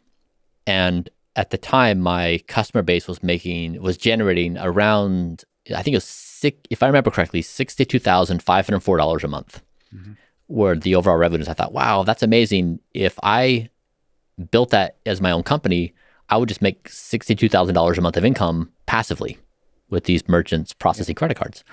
So I thought, And so that's when I thought, I'm going to create a company. And so then I started Braintree. And the idea was the online world was broken because PayPal had been acquired by eBay around, I think, 1999 or 2000. And eBay had not innovated much with PayPal. So it basically sat still for 7 years as the software world moved along. And then Authorize.net was also a company that was relatively stagnant. So you basically had software engineers who wanted modern payment tools, but there were none available for them. And so they just dealt with software they didn't like. And so with Braintree, I thought the entry point is to build software that engineers will love. And if we can find the entry point via software, make it easy and beautiful and just a magical experience, and then provide customer service on top of that was easy, that would be great. What I was really going after for, though, was PayPal. They were the only company in payments making money because they had the relationship with eBay early on. People created a PayPal account. They'd fund their account with their checking account versus their credit cards. And then when they'd use PayPal to pay a merchant, PayPal had a cost of payment of 0 versus if you have coming from a credit card, you have to pay the bank the fees. So PayPal's margins were 3%, on a transaction versus a typical payments company, which may be a nickel or a penny or a dime or something like that. And so I knew PayPal really was the model to replicate, but a bunch of companies had tried to do that. They tried to come in and build a two-sided marketplace. So get consumers to fund the checking account and the merchants to accept it. But they'd all failed because building a two-sided marketplace is very hard at the same time. So my plan was I'm going to build a company and get the best merchants in the whole world to use our service. Then in year 5, I'm going to acquire a consumer payments company, and I'm going to bring the two together. Wow. And so focus on the merchant side. Exactly. And then get the payments company that does the customer, the whatever. So the other side of it. Yeah, this is the plan I presented when I was at the University of Chicago. And weirdly, it happened exactly like that. So 4 years in, our customer base included Uber, Airbnb, GitHub, 37 Signals, now Basecamp. We had a fantastic collection of companies that represented some of the fastest growing tech companies in the world. And then we met up with Venmo, and they had done a remarkable job in building product. There's then something very counterintuitive, which is make public your private financial transactions, which people previously thought were something that should be hidden from others. And we acquired Venmo. And at that point, we replicated the model, because now people could fund their Venmo account with their checking account, keep money in the account, and then you could just plug Venmo in as a form of payment. And so I think PayPal saw that we were getting the best merchants in the world. We had people using Venmo. They were both the up-and-coming millennials at the time who had so much influence online. And so they came in and offered us an attractive number. And my goal was not to build the biggest payments company in the world. It wasn't to try to climb the Forbes billionaire list. The objective was, I want to earn enough money so that I can basically dedicate my attention to doing something that could potentially be useful on a society-wide scale. And more importantly, that could be considered to be valuable from the vantage point of 2050, 2100, and 2500. So thinking about it on a few 100-year time scale. And there was a certain amount of money I needed to do that, so I didn't require the permission of anybody to do that. And so what PayPal offered was sufficient for me to get that amount of money to basically have a go. And that's when I set off to survey everything I could identify in existence to say, of anything in the entire world I could do, what one thing could I do that would actually have the highest value potential for the species? And so it took me a little while to arrive at brain interfaces, but payments in themselves are revolutionary technologies that can change the world. Like, let's not let's not forget that too easily. I mean, obviously you know this, but there's quite a few lovely folks who are now fascinated with the space of cryptocurrency. And payments are very much connected to this, but in general, just money. And many of the folks I've spoken with, they also kind of connect that to not just purely financial discussions, but philosophical and political discussions. And they see Bitcoin as a way, almost as activism, almost as a way to resist the corruption of centers of power. And sort of basically in the 21st century, decentralize and control, whether that's Bitcoin or other cryptocurrencies. They see that's one possible way to give power to those that live in regimes that are corrupt or are not respectful of human rights and all those kinds of things. What's your sense, just all your expertise with payments and seeing how that changed the world, what's your sense about the lay of the land for the future of Bitcoin or other cryptocurrencies in the positive impact it may have in the world? Yeah, and to be clear, my communication wasn't meant to minimize payments or to denigrate it in any way. It was an attempted communication that when I was surveying the world, it was an algorithm of what could I individually do. So there's there are things that exist that have a lot of potential that can be done. And then there's a filtering of how many people are qualified to do this given thing. Yes.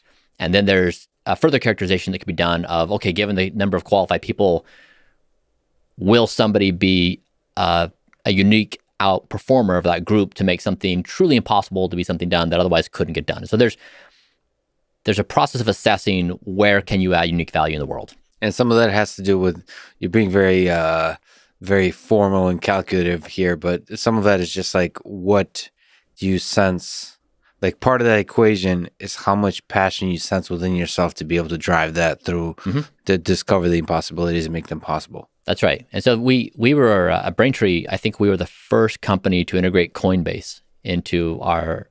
I think we were the first payments company to formally incorporate crypto, if I'm not mistaken. For people who are not familiar, Coinbase is a place where you can trade cryptocurrencies. Yeah, which was one of the only places you could. So we were early in doing that. And of course, this was in the year 2013. So an eternity ago in cryptocurrency land. I concur with the statement you made of the potential of the principles underlying cryptocurrencies. And that many of the things that they're building in the name of money and of moving value is equally applicable to the brain and equally applicable to how the brain interacts with the rest of the world and how we would imagine doing goal alignment with people. So to me, it's a continuous spectrum of possibility. And your question is isolated on the money. And I think it just is basically a scaffolding layer for all of society. So you don't see this money as particularly distinct from. I don't. I think we at Kernel, we will benefit greatly from the progress being made in cryptocurrency because it will be a similar technology stack we will want to use for many things we want to accomplish. And so I'm bullish on what's going on and think it could greatly enhance brain interfaces and the value of the brain interface ecosystem. I mean, is there something you could say about, first of all, bullish on cryptocurrency versus fiat money? So do you have a sense that in 21st century, cryptocurrency will be embraced by governments and change the face of governments, the structure of governments? It's the same way I think about my diet, where previously it was conscious Bryan looking at foods in certain biochemical states. Am I hungry? Am I irritated? Am I depressed? And then I choose based upon those momentary windows. Do I eat at night when I'm fatigued and I have low willpower? Am I going to pig out on something? And the current monetary system is based upon human conscious decision-making and politics and power and this whole mess of things. And what I like about the building blocks of cryptocurrency is it's methodical, it's structured, it is accountable, it's transparent. And so it introduces this scaffolding, which I think, again, is the right starting point for how we think about building next generation institutions for society. And that's why I think it's much broader than money. So I guess what you're saying is Bitcoin is the demotion of the conscious mind as well. In the same way you were talking about diet, it's like giving less priority to the ups and downs of any one particular human mind, in this case your own, and giving more power to the sort of data-driven. Yes. Yeah. I think that is accurate, that cryptocurrency is a version of what I would call my autonomous self that I'm trying to build. Yeah. It is an introduction of an autonomous system of value exchange and the process, of value creation in society. Yes. So there's similarities. So I guess what you're saying is Bitcoin will somehow help me not pig out at night, or the equivalent of.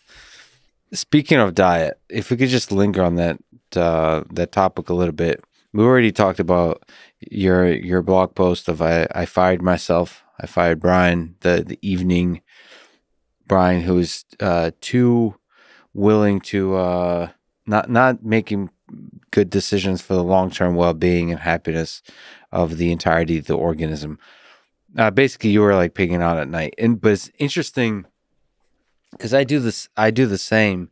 In fact, I often eat one meal a day, and like I have been this week actually, and especially when I travel. And it's funny that it never occurred to me to just basically look at the fact that I'm able to be much smarter about my eating decisions in the morning and the afternoon than I am at night. So if I eat one meal a day, why not eat that one meal a day in the morning?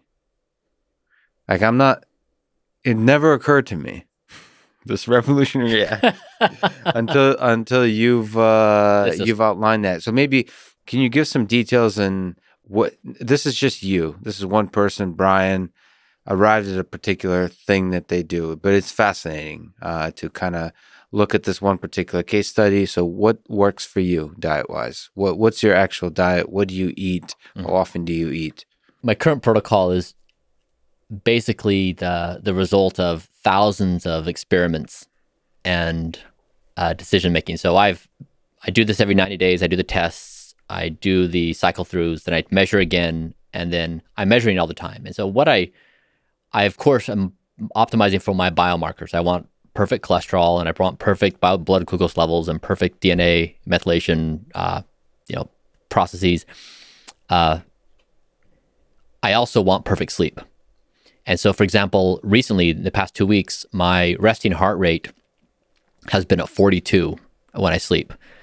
And when my resting heart rate's at 42, my HRV is at its highest. And I wake up in the morning feeling more energized than any other configuration. And so I know from all these processes that eating at roughly 8:30 in the morning, right after I work out on an empty stomach, creates enough distance between that completed eating and bedtime where I have almost no digestion processes going on in my body. Therefore, my resting heart rate goes very low.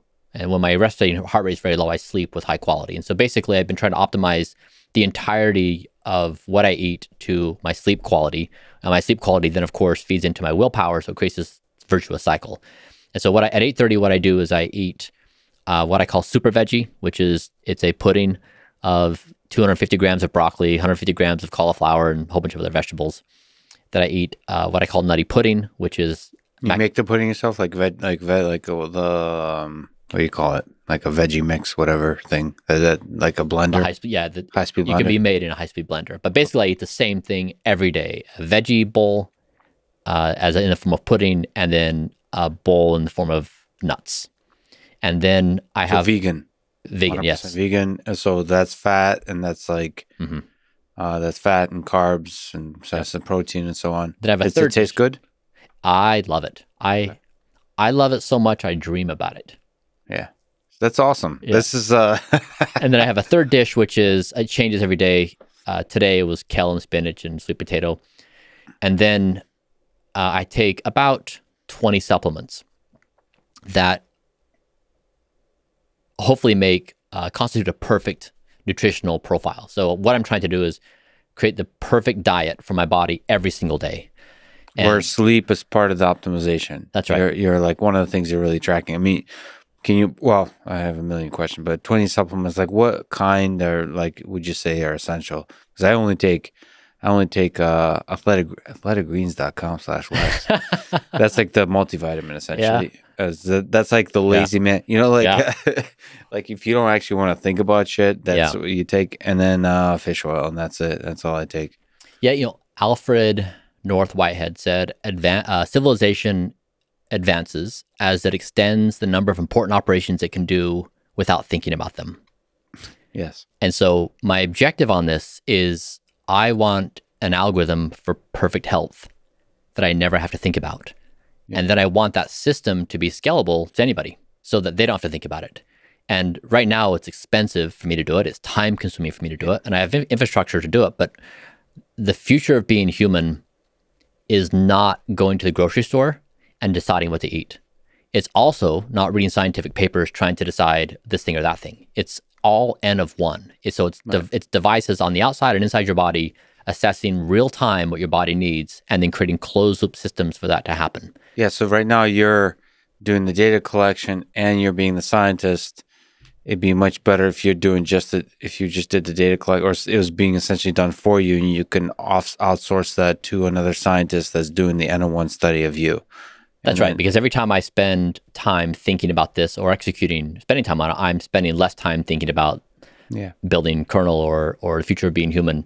And so we just all have the budget of our capacity on an everyday basis, and we will scaffold our way up out of this. And so, yeah, hopefully what I'm doing is really, it serves as a model that others can also build on. That's why I wrote about it, is hopefully people can then take it and improve upon it.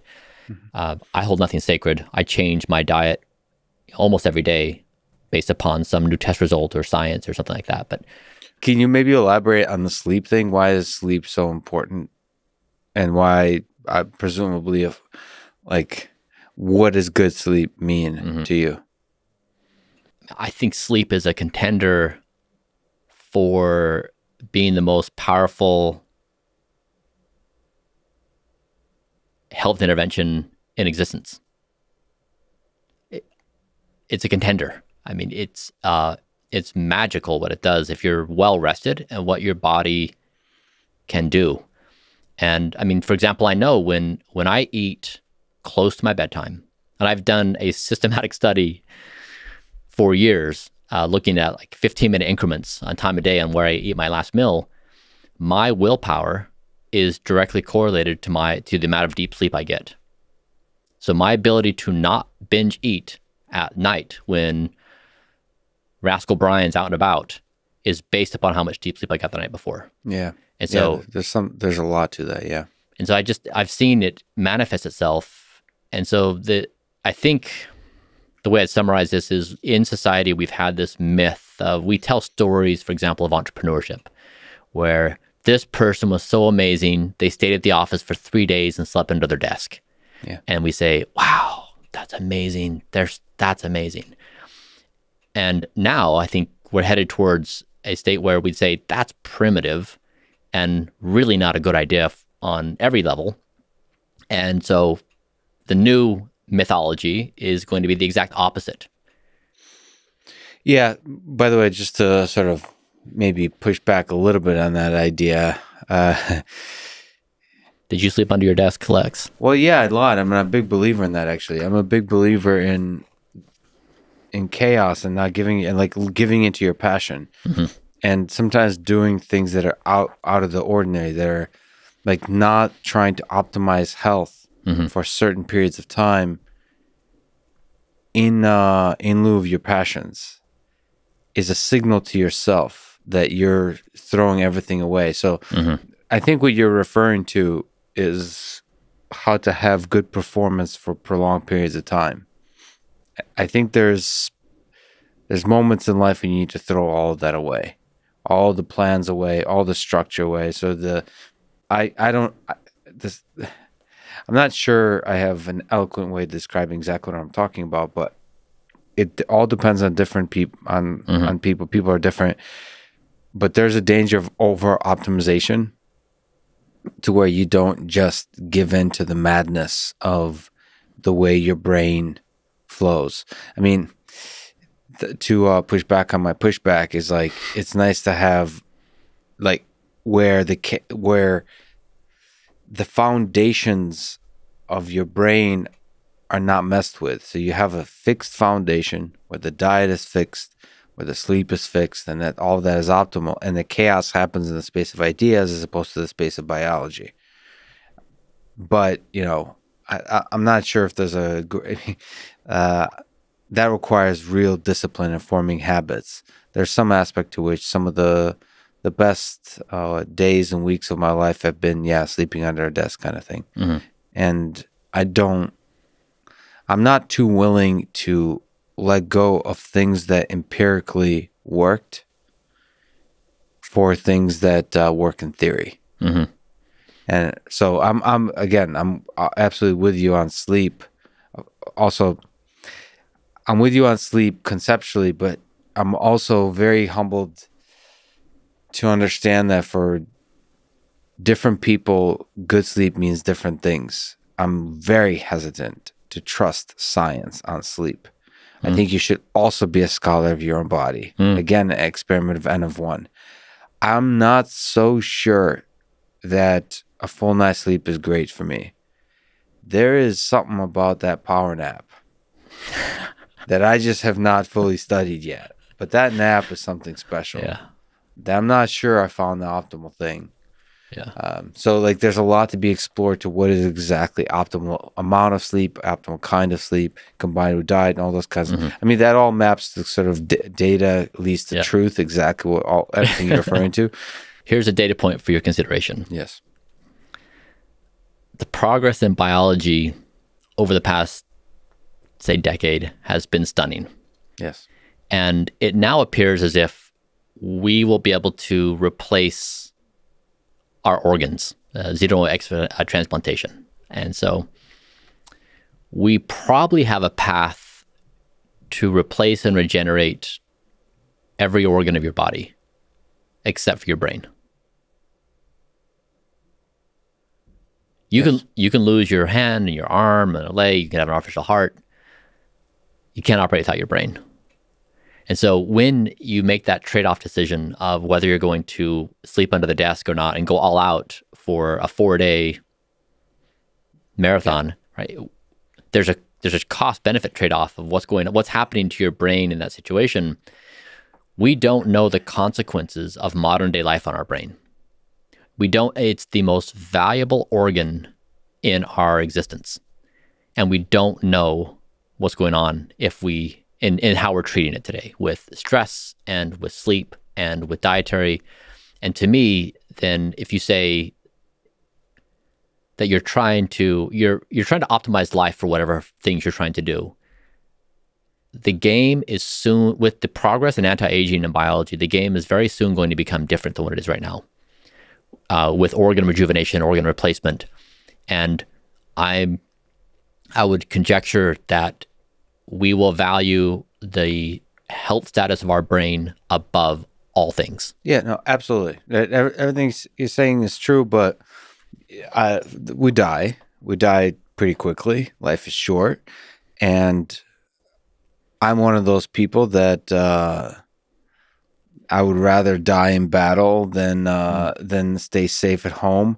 It's like, yeah, you look at there's a lot of things that you can reasonably say, this is the smart thing to do, that can prevent you, that becomes conservative, that can prevent you from fully embracing life. I think ultimately you can be very intelligent and data-driven and also embrace life. But I err on the side of embracing life. It takes a very skillful person to not sort of that hovering parent that says, no, you know what? There's a 3% chance that if you go out by yourself and play, you're going to die, get run over by a car, come to a slow or a sudden end. And I am more a supporter of just go out there. If you die, you die.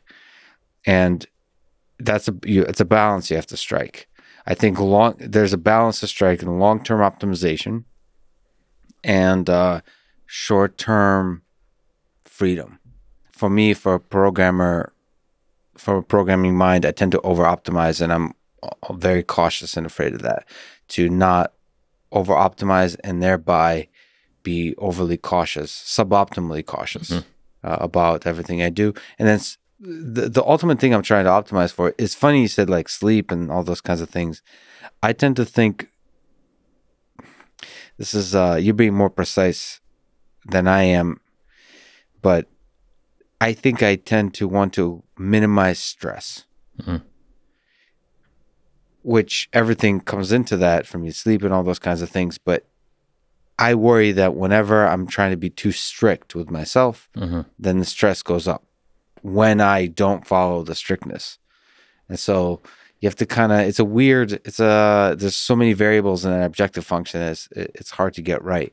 And sort of not giving a damn about sleep and not giving a damn about diet is a good thing to inject in there every once in a while for somebody who's trying to optimize everything. But that's me just trying to, it's exactly like you said, you're just a scientist. I'm a scientist of myself. You're a scientist of yourself. It'd be nice if somebody else was doing it and had much better data.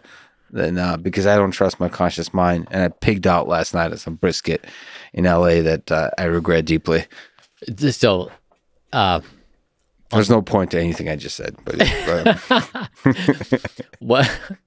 what is the nature of your regret on the brisket? Do you wish you hadn't eaten it entirely? Is it that you wish you hadn't eaten as much as you did? Is it that? I think, well, the most regret, I mean, if we want to be specific, I drank way too much like diet soda.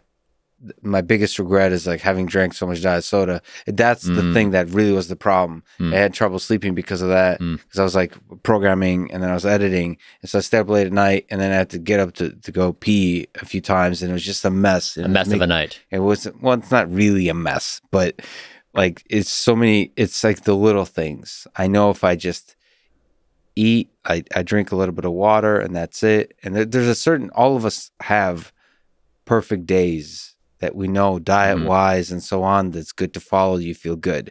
I know what it takes for me to do that.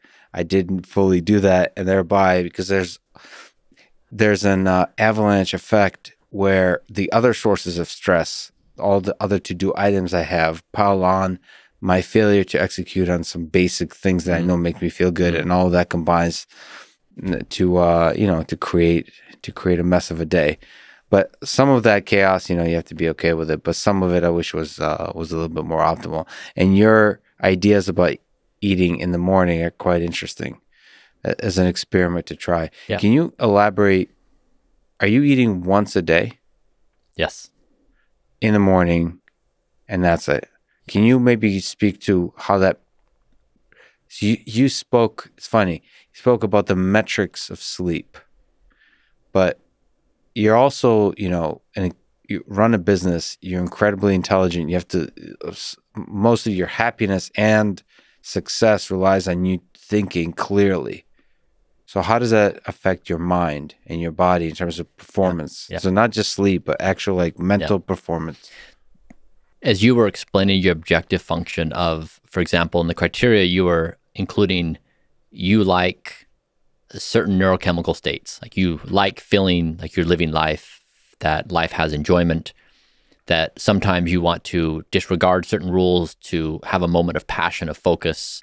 There's this architecture of the way Lex is, which makes you happy as a story you tell, as something you kind of experience. Maybe the experience is a bit more complicated, but it's in this idea you have, this is a version of you.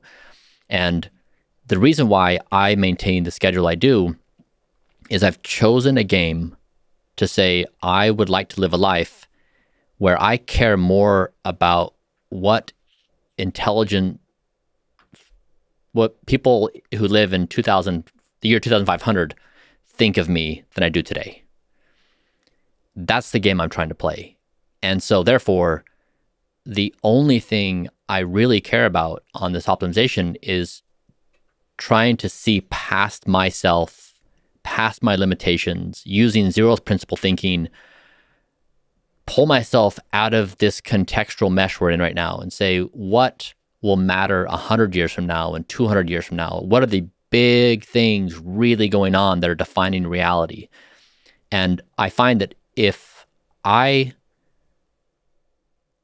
were to hang out with Diet Soda Lex and Diet Soda Bryan were to play along with that, and my deep sleep were to get crushed as a result, my mind would not be on what matters in 100 years or 200 years or 300 years. I would be irritable.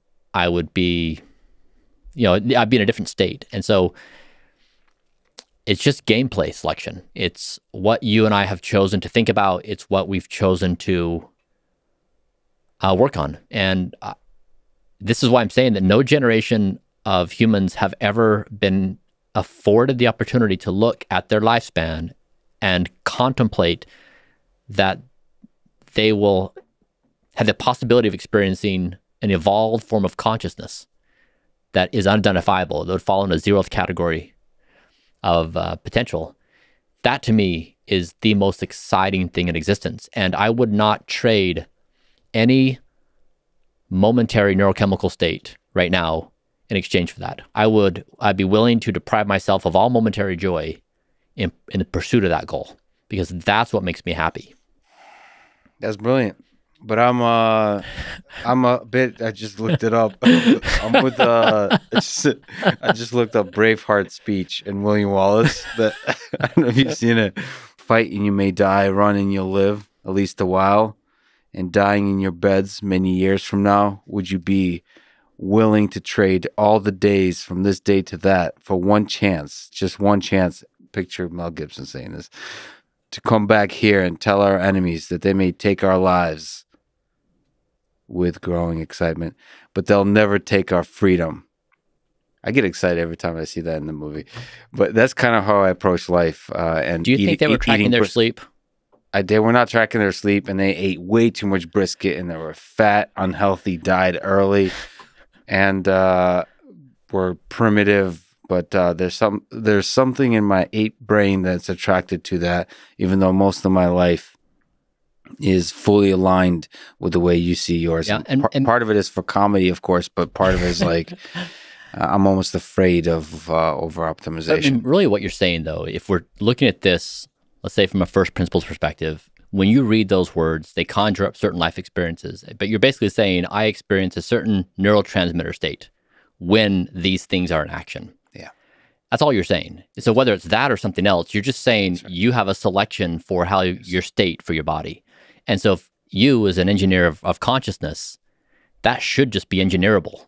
Yeah. I mean, that's just triggering certain chemical reactions. Yeah. And so so it doesn't mean they have to be mutually exclusive. You can have that and experience that and also not sacrifice long-term health. And I think that's the potential of where we're going is we don't have to assume they are trade-offs that must be had.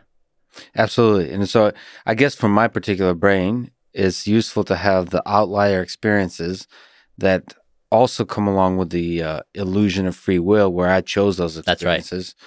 That make me feel like it's freedom. Listen, going to Texas made me realize I still am, but I lived at Cambridge at MIT, and I never felt like home there.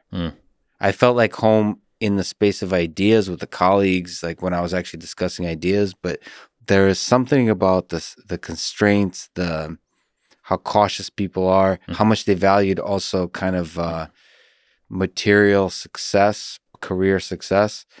When I showed up to Texas, it felt like I belong. That was very interesting, but that's my neurochemistry, whatever the hell that is, whatever. Maybe it probably is rooted to the fact that I grew up in the Soviet Union. It was such a constrained system that you really deeply value freedom, and you always want to escape the man and the control of centralized systems. I don't know what it is, but at the same time, I love strictness. I love the dogmatic authoritarianism of diet, of like the same habit, exactly the habit you have. I think that's actually when bodies perform optimally. My body performs optimally. So balancing those two, I think if I have the data, every once in a while, party with some wild people, but most of the time, eat once a day. Perhaps in the morning. I'm going to try that. That might be very interesting. But I'd rather not try it. I'd rather have the data that tells me to do it.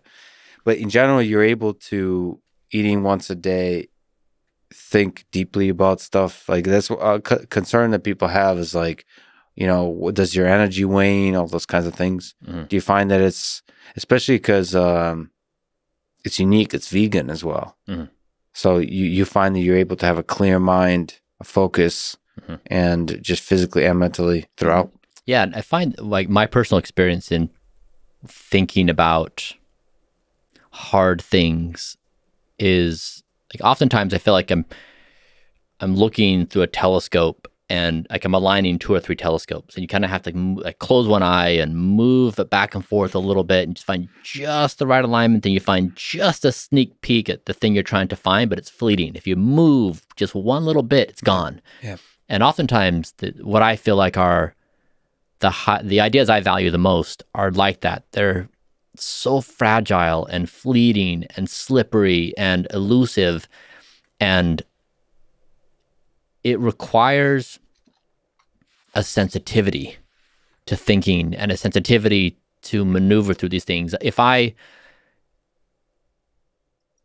concede to a world where I'm on my phone texting, I'm also on social media, I'm also doing 15 things at the same time because I'm running a company, and I'm also feeling terrible from the last night. It all just comes crashing down, and the quality of my thoughts goes to a zero. I'm a functional person to respond to basic level things, but I don't feel like I'm doing anything interesting. I think that's a good word, sensitivity, because that's when that's what thinking deeply feels like, is you're sensitive to the fragile thoughts. And you're right, all those other distractions kind of dull your ability to be sensitive to the fragile thoughts. It's a really good word. Out of all the things you've done, you've also climbed Mount Kilimanjaro. Is this true? It's true.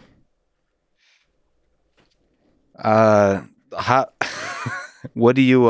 Why and how? And what do you take from that experience? I guess the backstory is relevant because that in that moment, it was the darkest time in my life. I was ending a 13-year marriage. I was leaving my religion. I sold Braintree, and I was battling depression, where I was just like, at the end. And I got invited to go to Tanzania as part of a group that was raising money to build clean water wells. And I had made some money from Braintree, and so I was able to donate $25,000. And it was the first time I had ever had money to donate outside of paying tithing in my religion. And it was such a phenomenal experience to contribute something meaningful to someone else in that form. And as part of this process, we were going to climb the mountain. And so we went there and we saw the clean water wells we were building. We spoke to the people there, and it was very energizing. And then we climbed Kilimanjaro, and I came down with a stomach flu on day 3. And I also had altitude sickness, but I became so sick that on day 4, we were summiting on day 5.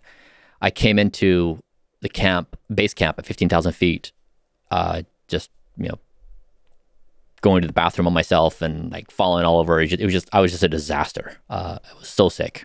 So stomach flu and altitude sickness. Yeah. And I just was destroyed from the situation. And plus, psychologically, one of the lowest points. Yeah. And I think that was probably a big contributor. I was just smoked as a human, just absolutely done. And I had 3 young children. And so I was trying to reconcile, this is not whether I live or not is not my decision by itself. I'm now intertwined with these 3 little people, and I have an obligation, whether I like it or not. I need to be there. And so it felt like I was just stuck in a straitjacket. And I had to decide whether I was going to summit the next day with the team. And it was a difficult decision because once you start hiking, there's no way to get off the mountain. And midnight came, and our guide came in, and he said, "Where are you at?" And I said, "I think I'm okay. I think I can try." And so we went. And so from midnight I made it to the summit at 5 a.m. It was one of the most transformational moments of my existence. And the mountain became my problem. It became everything that I was struggling with. And when I started hiking, the pain got so ferocious that it was kind of like this. It became so ferocious that I turned my music to Eminem, and it was Eminem was the only person in existence that spoke to my soul, and it was something about his anger and his vibrancy and his multidimensional way. He's the only person who I could turn on, and I could just say, I feel some relief. I turned on Eminem, and I made it to the summit after 5 hours. But just 100 yards from the top, I was with my guide Ike, and I started getting very dizzy, and I felt like I was gonna fall backwards off this cliff area we were on. I was like, this is dangerous. And he said, "Look, Bryan, I know where you're at. I know where you're at. And I can tell you've got it in you. So I want you to look up, take a step, take a breath, then look up, take a breath, and take a step." And I did. And I made it. And so I got there and I sat down with him at the top. I just cried like a baby. Broke down. I just lost it. And so, he'd let me do my thing. And then we pulled out the pulse oximeter and he measured my blood oxygen levels. And it's like, it was like 50-something%, and it was danger zone. So he looked at it, and I think he was like really alarmed that I was in this situation. And so he said, we can't get a helicopter here and we can't get you emergency evacuated. You've got to go down. You've got to hike down to 15,000 feet to get base camp. And so we went out on the mountain. I got back down to base camp, and again, that was pretty difficult. And then they put me on a stretcher, this metal stretcher with this one wheel, and a team of 6 people wheeled me down the mountain. And it was pretty torturous. I'm very appreciative they did. Also, the trail was very bumpy, so they'd go over these big rocks, and so my head would just slam against this metal thing for hours. And so I just felt awful. Plus, I'd get my head slammed every couple seconds. Yeah. So the whole experience was really a life-changing moment, and that's it. That was the demarcation of me basically building a new life. Of basically, I said, I'm going to reconstruct Bryan, my understanding of reality, my existential realities, what I want to go after. And I mean, as much as that's possible as a human, but that's when I set out to rebuild everything. Was it the struggle of that? I mean, there's also just like the romantic, poetic, it's a freaking mountain. Is a man in pain, psychological and physical, struggling up a mountain. But it's just struggle. Just in the face of just pushing through in the face of hardship or nature too, something much bigger than you. Was that the thing that just clicked? For me, it felt like I was just locked in with reality, and it was a death match. It was in that moment, one of us is going to die. So you were pondering death. Yeah, like not surviving. Yep. And that was the moment. And it was, the summit to me was, I'm going to come out on top and I can do this. And giving in was, it's like, I'm just done. And so I locked in. And that's why, mountains are magical to me. I didn't expect that. I didn't design that. I didn't know that was going to be the case. It would not have been something I would have anticipated. But you were not the same man afterwards. Yeah. Is there advice you can give to young people today that look at your story that's successful in many dimensions? Advice you can give to them about how to be successful in their career, successful in life, whatever path they choose? Yes, I would say listen to advice and see it for what it is, a mirror of that person.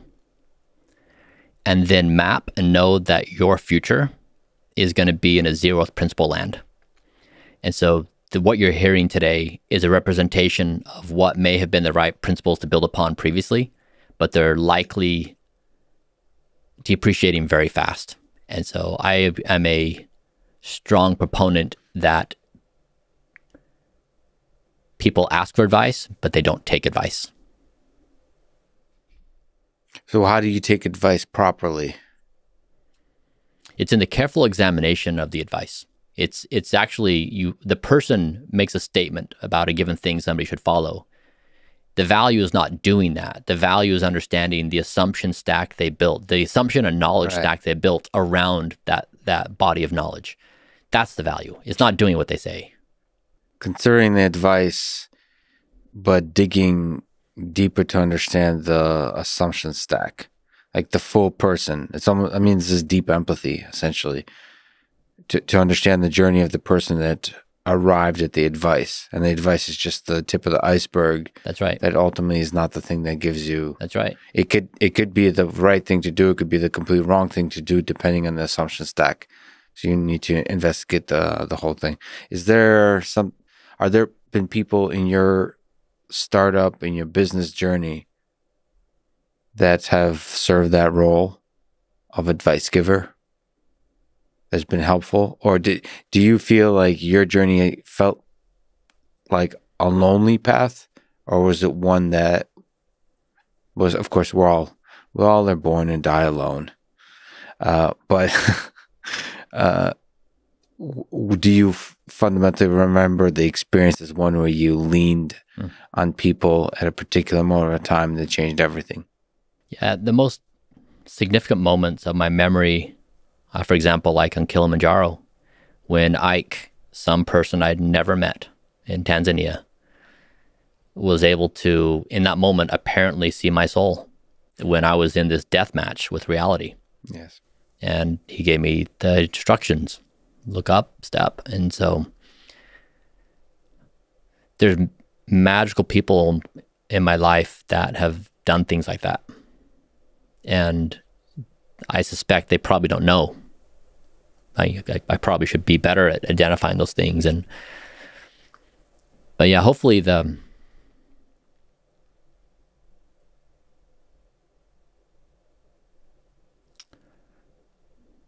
I suppose like a wisdom I would aspire to is to have the awareness and the empathy to be that for other people, and not a retail advertiser of advice, of tricks for life, but deeply meaningful and empathetic with a one-on-one context with people that it really could make a difference. Yeah, I actually kind of I think about that sometimes. You know, you have like a 18-year-old kid come up to you. It's not always obvious. It's not always easy to really listen to them. Like not the facts, but like see who that person is. I think people say that about being a parent is, you know, you want to consider that you don't want to be the authority figure in a sense that you really want to consider that there's a special, unique human being there with a unique brain that may be brilliant in ways that you are not understanding, that you'll never be, and really try to hear that.